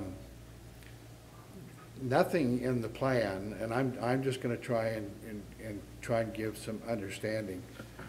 There's nothing in the plan that wasn't really dictated to us by a manual that came from the State Board of Education. And when we received that plan from the State Board, it had standards that had to be met, and then it had recommendations. And so we sent that to every employee in the district, saying this is what's going to be guiding us as we set this plan up. So if they, and I know how summers are, and I'm not faulting anybody who didn't take time to read through that manual. If there's anything that I know in my life right now, other than my doctorate, there's nothing I've spent more time trying to understand than what we're trying to do opening a school in the middle of a pandemic. And so I want you to know that from the get-go, we wanted information from our employees, and we sent everything that we had to our employees that they could understand. We had to put a plan together that was based on the criteria that was handed to us. And so if they had read that and spent time with it, they would understand that when they did see the plan, it's just putting in words how we are going to implement what we were told we had to implement. And so it didn't lend itself up to this point. Now, from this point on, and if you would be with us on this coming Monday, when we're with our principals, you'll understand that we turn this whole process over to them, basically, and say, here's the plan. Here's everything that you have to do. Now, you go to your building and see how you have to, what you have to do to implement it, which is where the involvement of every staff member, including that custodian who says there's no COVID here, okay? They're all going to come into the process because it doesn't matter whether there's no COVID here now. They ought to be acting like there's COVID there, okay? And I feel bad that that was an experience. But as soon as this is turned over to principals, I can guarantee you every staff member sitting out here, everyone that came last week, everyone that's worried about will have input on how's our school going to implement this plan. And they will be heavily involved. And I think if we didn't communicate that very well with the board or with our employees, that falls on me. But it takes a drastic turn on Monday, and teachers will have all the input they want. It wouldn't have mattered what input the teachers had up to this point. It wouldn't have changed anything that's in the plan, because the plan is just based on guidelines that we were given, and there's nothing in there that's just Tim's or mine or anybody else in the district office. Oh, we feel really good about this, so we'll put it in the plan. So I just want you to understand that there's coming a time, my own daughter is a teacher, and she's in this district, and she doesn't understand this plan any better than any other teacher out there either, because I haven't sat down with her either, because I know that she'll be under the tutelage of a very fine principal, and teachers have not been on contract. We probably could have sent out more surveys, but it wouldn't have changed anything that's in the plan, because the plan is nothing more than a mere image of what we're told, and then we had to somehow fill out an assurance plan that says, are you going to do it, or how are you going to do it? So how are we going to make lunchroom work? I have no idea how Green Canyon's going to make it work, But I'll tell you who's sweating blood over that right now is Dave Swenson and his people. And they've got to make that work. And kids leaving, you know, we've never even discussed that. That's never even come up in the plan, but we can't control what people do when they leave our building. And they are going to go out and they are going to mix with other people and they're going to come back. Now, if giving teachers more time would help, that's not a big issue. We can move, when somebody wants to know, well, Jordan moved their date. Yeah, we can move the school calendar anywhere we want. What we were trying to do was take 4 days that are now in the calendar that are set up to be instructional days with teachers and kids together. And by state law, you could turn those into preparation and PD days. And so instead of having kids in the classroom for 178 or 180, we could have had 4 days that we thought, okay, if there's really pressure out there to get classrooms ready, and I know there is, we were going to give them 4 days that we weren't going to plan anything and just turn it over to them and let them have that freedom. But the law says if you're going to do that, you had to notify the public 90 days before school started. So we can't do that. But can we move the calendar and start anytime we want? Absolutely. But we'll go into June. Whatever we cut off of August will have to be tacked on in June. And that's what these other districts have done. Unless they've gone to some model that says we're going to be doing online and we're going to count it as a day of instruction with our kids. And I can't buy into that. We are not like every other district in the state. We are the top district instructionally and educationally, and we are going to do things that make sense when we educate our kids. So the question is, if with whatever concern you have, I don't want you to vote against a plan because you think there's something else we could have done. If we can do it, then let's talk about it tonight and do it. And if it's just moving the calendar, we can do that. But I want you to know that I take very seriously, because I'm the general sending the soldiers in. They're not going to come to you when something happens. I'm going to be the general they're going to come to, and somebody's going to say, I told you so. And I understand that. And I don't want to start school until I'm really, at least in my mind, feel like all the indicators are there that it's safe to open schools. Now, I've studied, and those people who have studied with me, we know that you can open schools if the COVID transmission rate is low in the area that you're opening the school. Okay, and I think we're there. I don't know what the fair is going to do, but I told you if the fair messes things up, I would tell you we shouldn't start school, but maybe we could make that decision ahead of time, and if it happens, it happens. If it doesn't happen, there's no harm.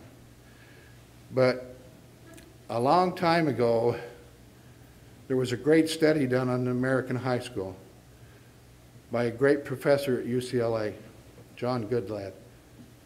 And he's been one of my mentors since the day I read his book.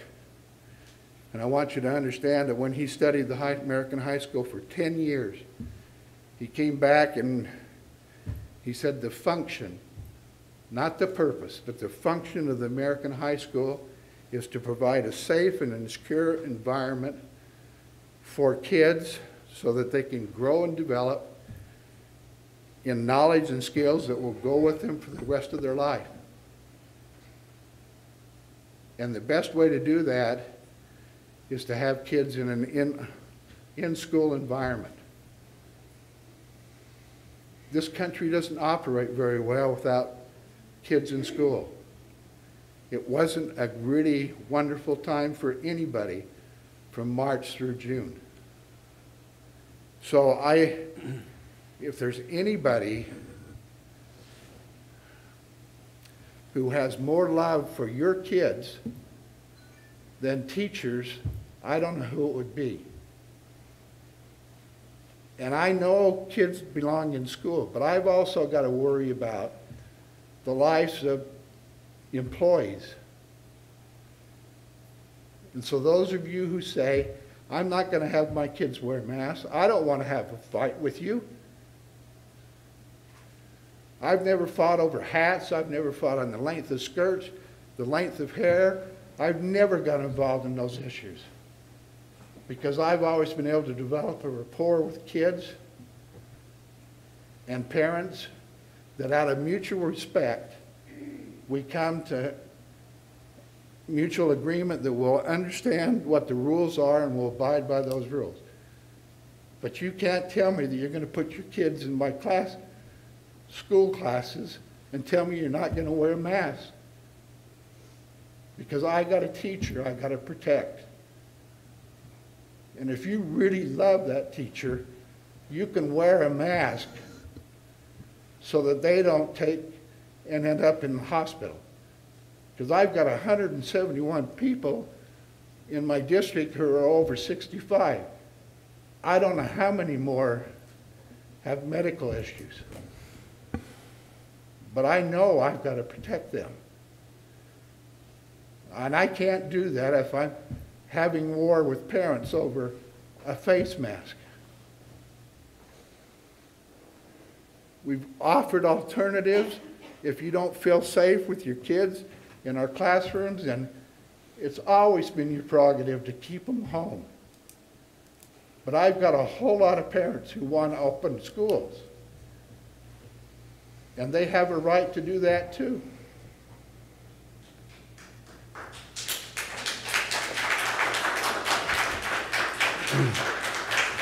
And I don't want to spend a lot of time arguing with people. We aren't going to gain anything by arguing or by throwing the gauntlet down that I'm going to be this way and you can't change me. Education is all about change. That's why we educate. You hold up a study about masks and people go crazy because it came out of BYU. What if it was Notre Dame or Harvard? It doesn't matter if it's education and it's based on good sound logic. Now, I would feel terrible, and I do feel terrible, if teachers in this district think they haven't had a say in this plan. There's not been a place for them to have much of a say in the plan because we didn't have a say in the plan. We just put words down that came off of documents. That's all we've done. And it isn't ideal. Can I guarantee that everybody's going to be safe who comes to our schools? No, I can't. But we'll do everything we can. And if you've lived in the state very long, you realize that we couldn't do social distancing. It's just not a factor for us. Utah has never invested enough in building school buildings to even lower class size. So when COVID comes along, what do you expect we were going to do? When we put on our plan, wherever possible, that means just exactly what it says. If we can get a kid who needs to be 6 feet away, we will. But can we put every kid 6 feet away? No, absolutely not. And you want half the kids home every other day? Our economy doesn't function that way because we got too many really good parents who have to have 2 people working in order to make the family work. And if I send the kids home every other day, it messes up everything. So that's why we're doing 5 days, trying to bring everybody, give them what we know is the best education we can. And if you don't want to do it, we'll give the very best education we can online. But I can't do everything. And if I don't have your support, and if our teachers don't have your support, this whole thing will crash, and we'll be back into an online situation, and families will be back to wondering how they're going to make it work. So either together we work it out, or I don't know what else to do. Hey, Dr. Norton, that's really well put. I really appreciate that, and I appreciate your commitment to teachers. And I don't think, you know, again, the motion's been made. There's not going to be any discussion here about, you know, changing schedules or anything. I mean, certainly that's the prerogative of the district to suggest something like that beyond here if, you know, if circumstances with the pandemic evolve. And so, you know, you always have that right to act in that exigency. But I don't want to introduce a discussion about, you know, changing the calendar or anything like that. Because I know that you guys are, you know, are dedicated to your students. I've had 4 kids go through the Cache County School District. They've all had outstanding teachers the entire way through. I love the district administration.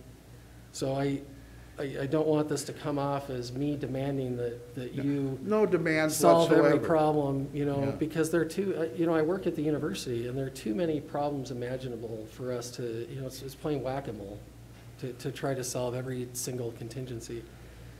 But I would really like you to have those kinds of conversations with teachers, you know, the kind of conversation you're having with us here tonight, so that they feel, you know, that there's that commitment. I'm not suggesting that, you know, that the people I've heard of from are even all that representative, although they're some of the most respected teachers in the district for sure. But I do worry when I see things like that. Yeah, I do and too. they point out things that are I valid read concerns. I read that same one. Yeah. And I had feelings at the end. The problem is, there's some things we can address, some things you can't address. And I think I've laid out the issue of why we're doing 5 days. I think there's a legitimate reason for having a shorter day, even though it cuts down on instruction. I know that. But what are we going to do with all those kids who, for one reason or another, are in and out of the classroom this year because of COVID and for whatever reason? Yeah. And so that's why we did that. There's a rationale behind everything. We might not have communicated it very well out there, but it has been a tremendous little, it's not been a marathon, it's just been a sprint for as long as a marathon this summer, and we've tried to address the concerns. But I'm not thinking of any demands or anything. I'm just thinking if there's any issues that still need to be discussed that would help solve those issues, I think they'll be solved in the next 2 weeks, the teacher input. I think that will be solved. I can't imagine how it wouldn't be, because principals can't do it either alone. They're just going to be handed a set of things. But now it's going to be that they've got to walk into the classroom, and where we said where possible, social distance, they've got to look at every piece of furniture, decides does it stay or does it go? Do we put the desks up against the chair, the 2 walls, and then get as much space as we can going in? All those things have got to be worked out on an individual basis in classrooms, which is going to have teacher input from the get-go. So I think that will be solved in the long run. That'd be fantastic. There are just maybe 3 things. Okay. I don't know if I could suggest, and if you guys would be willing to, you know, codify in this plan, I think I'd feel, you know, a lot more positively about it in terms of, you know, teacher welfare. One is, I just don't think we have an idea. I don't know if we really have a good representative feel for how teachers, how supportive they are of what's going on, how well they feel communicated with, how, you know, and I know that, you know, starting Monday, you know, the ball will be rolling quickly on some specifics, and so these problems may be solved, but I would really like to know, you know, and I think teachers would probably like to know what their peers feel about this, so that they feel like they can express their fears, you know, without, you know, constructively and, you know, without repercussions or anything. So whether that involves an additional survey, I don't know. But there hasn't been any gauge of staff feelings since this was released. I mean, at least not beyond anecdotally. And it would be nice to see a systematic assessment of how they feel about where it stands and what they're afraid of. You know, not just the questions about whether they'll be able to respond to the guidelines they're given, but how do you feel, how confident do you feel when the kids are coming back to class and their safety?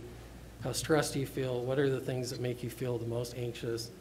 You're right, confidence is important. We don't want to live in fear, but that's why you strategize, you know, because the more you can control your circumstances, the more confident you become, the more freedom it gives you to act. And so, so that would be one way of addressing that. We do have that. Oh, good. So as soon as the plan was released, we sent, you know, actually a day before you saw it at the board meeting, we did send out information asking for any concerns, any anxiety about the plan. We do have that information. What was the response rate to that? I haven't looked recently. It wasn't nearly as high as when we sent out the requirements, and we got about 1,500 of our 2,500 employees when we sent out the state requirements and recommendations. And when we sent out, do you have concerns with the plan? What are your concerns? We got back about 300 last time I looked. It may be between 300 and 400. And the difficulty, we can go through and interpret those. We tried to address the issues. They were much the same as I brought up earlier, some of the concerns. The difficulty is, as somebody said here tonight, somebody's on this side, somebody's on this side, somebody's over here. Yeah, but we, you know, I'm a statistician, so Right. I deal in the aggregate. You Right. know, so I want to know what % of people are thinking about quitting, for example. Yeah. I mean, that's useful information. Yeah. Because I've heard anecdotes about it, but And to get I that don't kind of have any, information, you know, we would have had to ask a direct question, like, Right. and design the survey that way. We didn't. We decided, we open-ended the survey so that we could get concerns maybe we didn't think about a question that was out there, so. Yeah, I mean, I hear anecdotes about, you know, the potential of teachers running for the door. There's been a lot of nationwide attention paid to that issue, and we Right. could certainly hurt our kids in the long run if we drive a lot of experienced people out of the profession who do that prematurely. Yeah, and So- that question was on the Canyon survey that we looked at the district office, and that was a slide we spent quite a bit of time on actually discussing, was teachers reporting they were thinking about leaving the profession or taking a leave of absence or those types of things. It did show quite a bit of anxiety across the state for those type of issues. Yeah, so if we you're could absolutely gather correct. that kind of information, that'd be really useful. I mean, if we're talking about, you know, if these aren't representative and we're talking about 1% of teachers or something like that, well, that's a different problem than 20 or 30. And so we just need to know, you know, have a feel for that. The second thing is something I suggested last week, and I think that you're moving this way because you have people on a local level working with principals, but I personally would really like to see, you know, something at the district level, but also obviously on a local level because all schools are different, but I'd like to see a district level, some kind of committee. You know, Utah State, you know, you can joke about this because it's a university and so you'd expect them to have task forces for everything, but honestly, there is a task force for everything. It would be the equivalent of you creating a task force for cafeterias and a task force for busing. I mean, in other words, everybody has had to establish standard operating procedures to make sure that, you know, each function of the university is able to be carried out smoothly, that we have a strategy for each unit, you know, and each function so that, you know, we can deal with these contingencies that have been raised. You know, if the worst thing about COVID, aside from the tragedy of illness, is the what ifs. You know, people talk about, you know, the what if a student shows up and doesn't want to do this, or what if this happens, and, you know, what if students go off campus? And like I said, that's just whack-a-mole. I mean, it gives you a headache thinking through all the what-ifs. But if you have teachers who are involved in, formulating strategies for these specific, areas of, the function, if they feel like they're really partnered, and then you, instead of taking it on yourselves to have to communicate with teachers, you let the teachers do it with each other. Get feedback.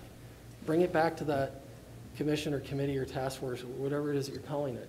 Share that, take back the response and so on. If there's that feedback loop, I think you could eliminate a lot of the, the top-down, and again, I know that a lot of this is top-down because the state's dictating this to you, but, unfortunately, at the same time, you still have to turn around and motivate what it is that you're doing, even if some of it's being spoon-fed. And so that's the second thing is I think I would really strongly suggest that you get direct teacher partnership in addressing these issues because, like I said, the teachers in this district are so smart. They've got a lot of innovative solutions. They've got a lot of ideas themselves. I know you guys know this, but some of this is already happening at a grassroots level. Teachers are cooperating in ways to get prepared, and if they could bring those best practices up to the fore, then it would help the district to adapt very quickly, by adopting those best practices without having it so diffuse. I think that would, be my number 2. I had a number 3, but it's not worth talking about.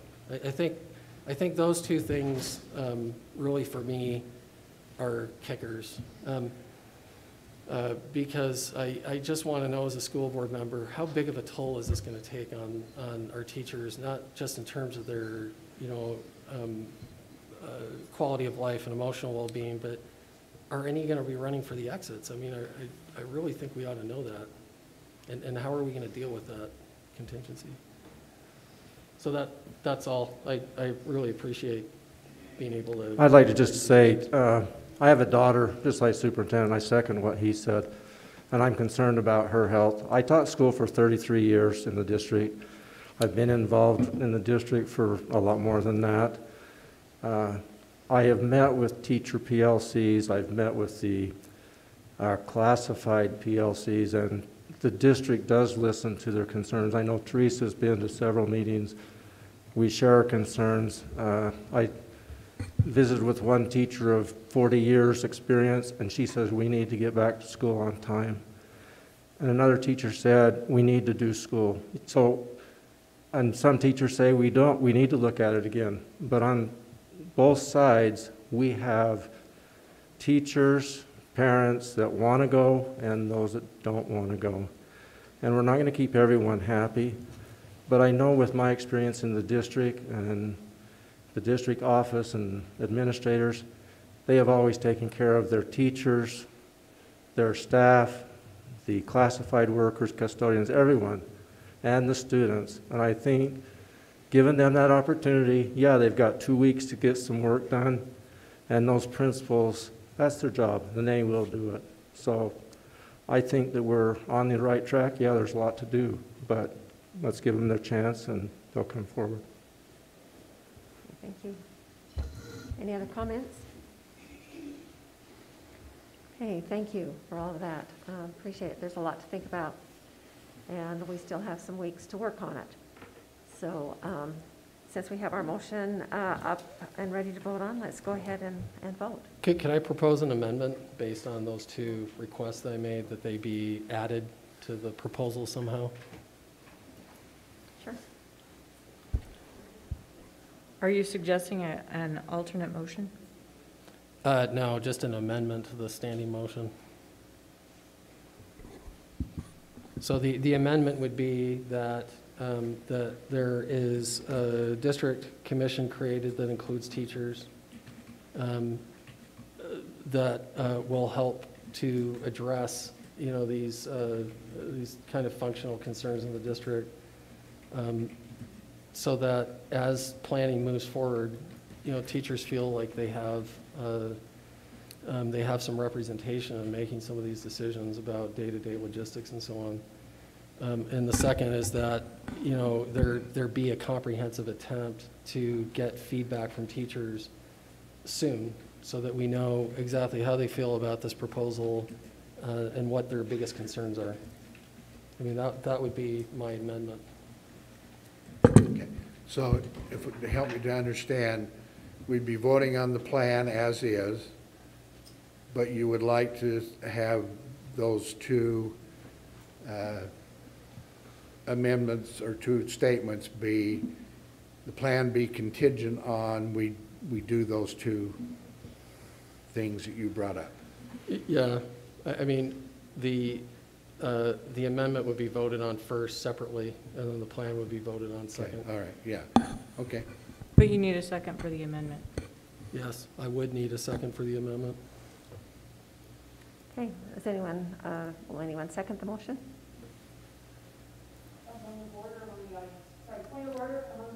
On the board.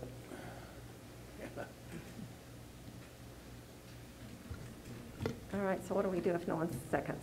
Is Then that a it motion? doesn't go up for a vote. Okay. All That right. doesn't mean it won't be done. Yeah. Okay, we'll go ahead then and vote on the reopening plan.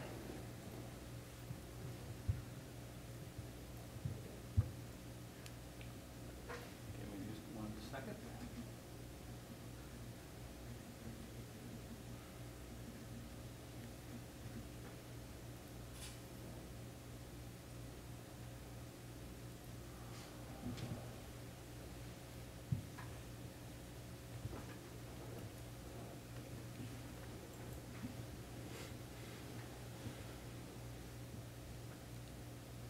Okay, voting is 6 to 1.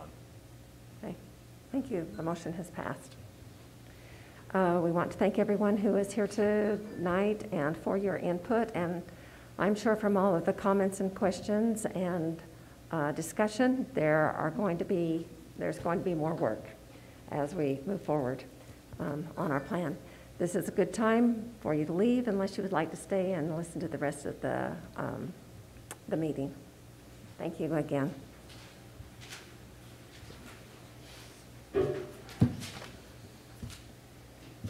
Okay, we're going to move ahead on to our action agenda, and we have an item to approve the 2020-2021 school calendar.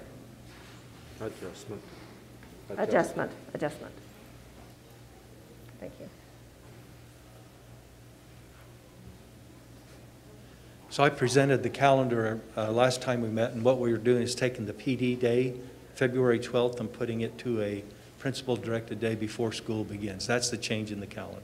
Okay, so could I just ask a question? If we or you decide you want to move the calendar to start a later date, can we still go ahead and approve this and then have you work on that? Yeah, if there, for some reason, we were going to alter the calendar, it'd be a whole nother calendar. Okay. Yeah. All right, then I will take a motion to approve the 2020-2021 school calendar adjustment.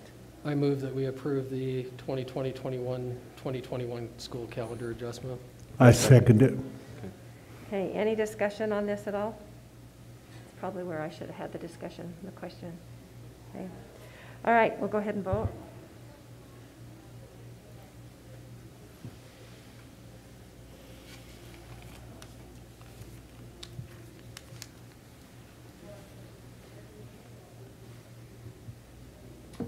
Voting was unanimous in favor.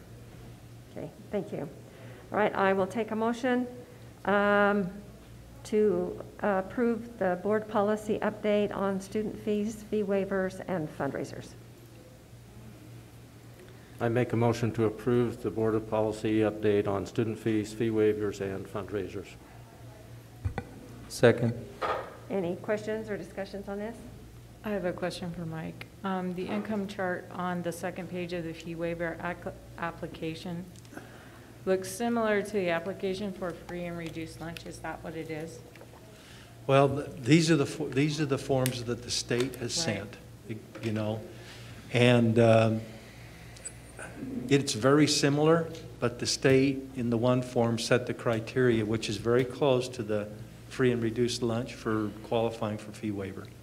Okay. So we're just using the forms at the state, and, Right. and you know, they're changing them every year as they're getting into this new fee schedule and new program, you know, so I'm just using the forms that the state Right, provided. I saw that they were, I just wondered if you know if it's the same.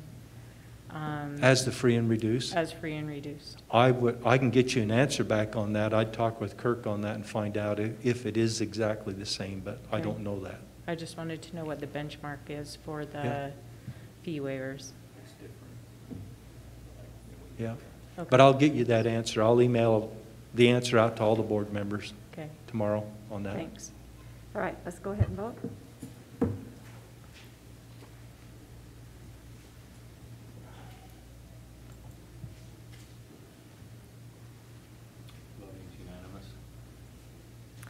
All right, last on the action agenda, I will take a motion to approve the administrator's negotiation agreement.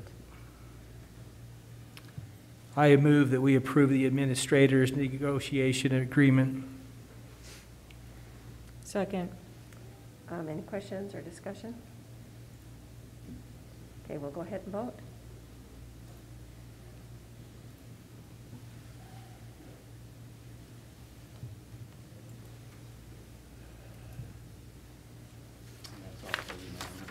Okay, thank you. All right, as far as the reports agenda, I'm just going to take a minute for the president's report, just for a couple of things. And first of all, Terry, did the USBA send out the assignment for our board at the beginning of the month, or did we just get that for the first time yesterday? You got it at the beginning of the month? They did? Yeah, we got it. You did? Okay, somehow I missed it. But I called in today, or yesterday, to tell them that we had done that because we gave the district report. Oh, the that's state of right. the You state of did. You gave the state of the district report to each of the to legislators. each of them. And so they have that. So does that count? Sure. Okay, so we've done it. So we did our goal. And I visited with Mr. Snyder yesterday, too. Okay, good. And if anybody wants to go ahead and pass along some of the school successes, even a little bit late, to our legislators, please feel free to do that as well. Would it be a good or bad idea to get our plan to them? Or don't, isn't that not a top priority? Our reopening plan, is that something they would want to know or not? The legislators? The legislators? Oh, we'll send it to our legislators, yeah. Okay. Yeah. Okay, great. And then I did have a question, since we're doing this meeting, do you think we'll have enough to talk about next week? We plan to not have one next week unless something comes up. Okay. Yeah. All right, so then our next one. So we'll just go to the next one. Which would be August 13th, which is the retreat. Retreat. Okay? Does that sound good to everyone? Okay, that's all I had. So we'll go ahead and have the superintendent's report. And I really haven't got much to add to my comments. I do appreciate the board. I do appreciate all that you have, all the support. We'll get through this, and I will personally try and do what Chris would like to see us do. I think that's not an unreasonable request, and I was online with the other 50 superintendents today, and we were supposed to have a meeting with all of us here, and probably on my recommendation, I recommended that they not come. I thought bringing all the superintendents of the state together 2 weeks before a lot of schools are going to start wasn't a very good idea, and besides that, I told them the Preston Rodeo wasn't on, and there'd be nothing good to go do in the afternoons.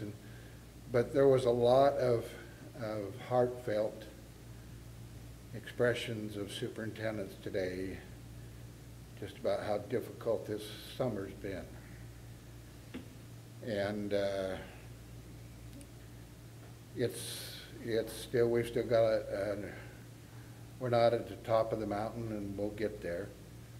And hopefully when we get there, it's a nice view, and we can provide for the kids of this district what they want in this school year.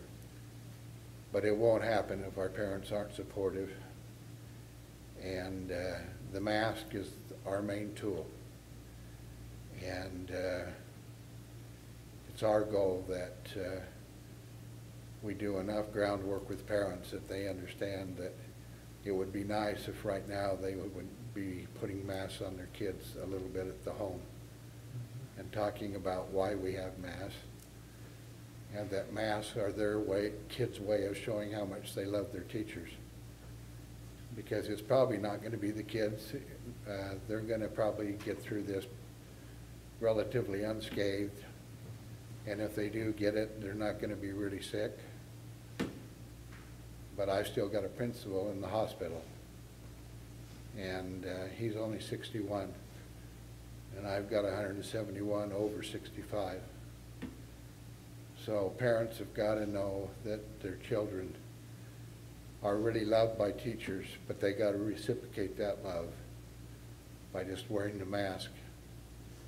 And it is going to be that we can't make a whole lot of exceptions.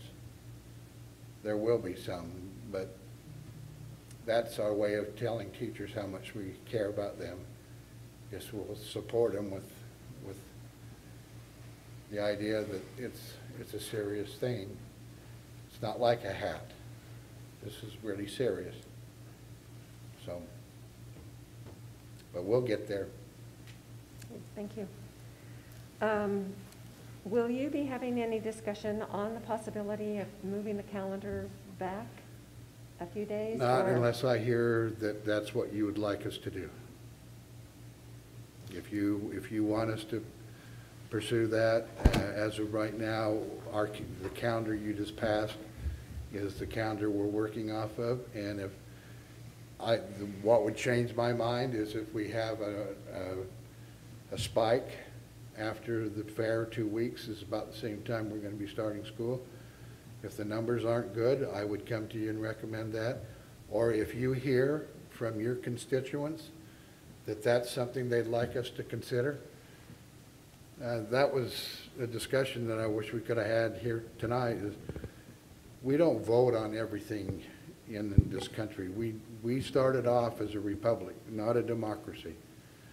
And you guys are the elected representatives. So if parents want a change, they need to work through you. If teachers want to change, I would hope that they would work through me. And I've had that working relationship with the CEA. I can tell you, I have a lot of anecdotal information from principals who are talking to their teachers, and that anecdotal information is not what a statistician wants to hear, but I can tell you that is an overwhelming, let's get this thing going and we'll be fine. But I also understand, and that's why I talk to all of you. We are going to try and make it possible for anybody who wants a year's leave of absence to get a year's leave of absence. And anybody that wants to retire early, we're going to open that window and give them some incentive. Every teacher or every bus driver who can be sitting at home with their family and enjoying life and not worrying about coming to school and catching COVID is a small victory for me, so that I don't have to worry about them. And if I can work that out mutually, then that's a win-win, I think, for everybody.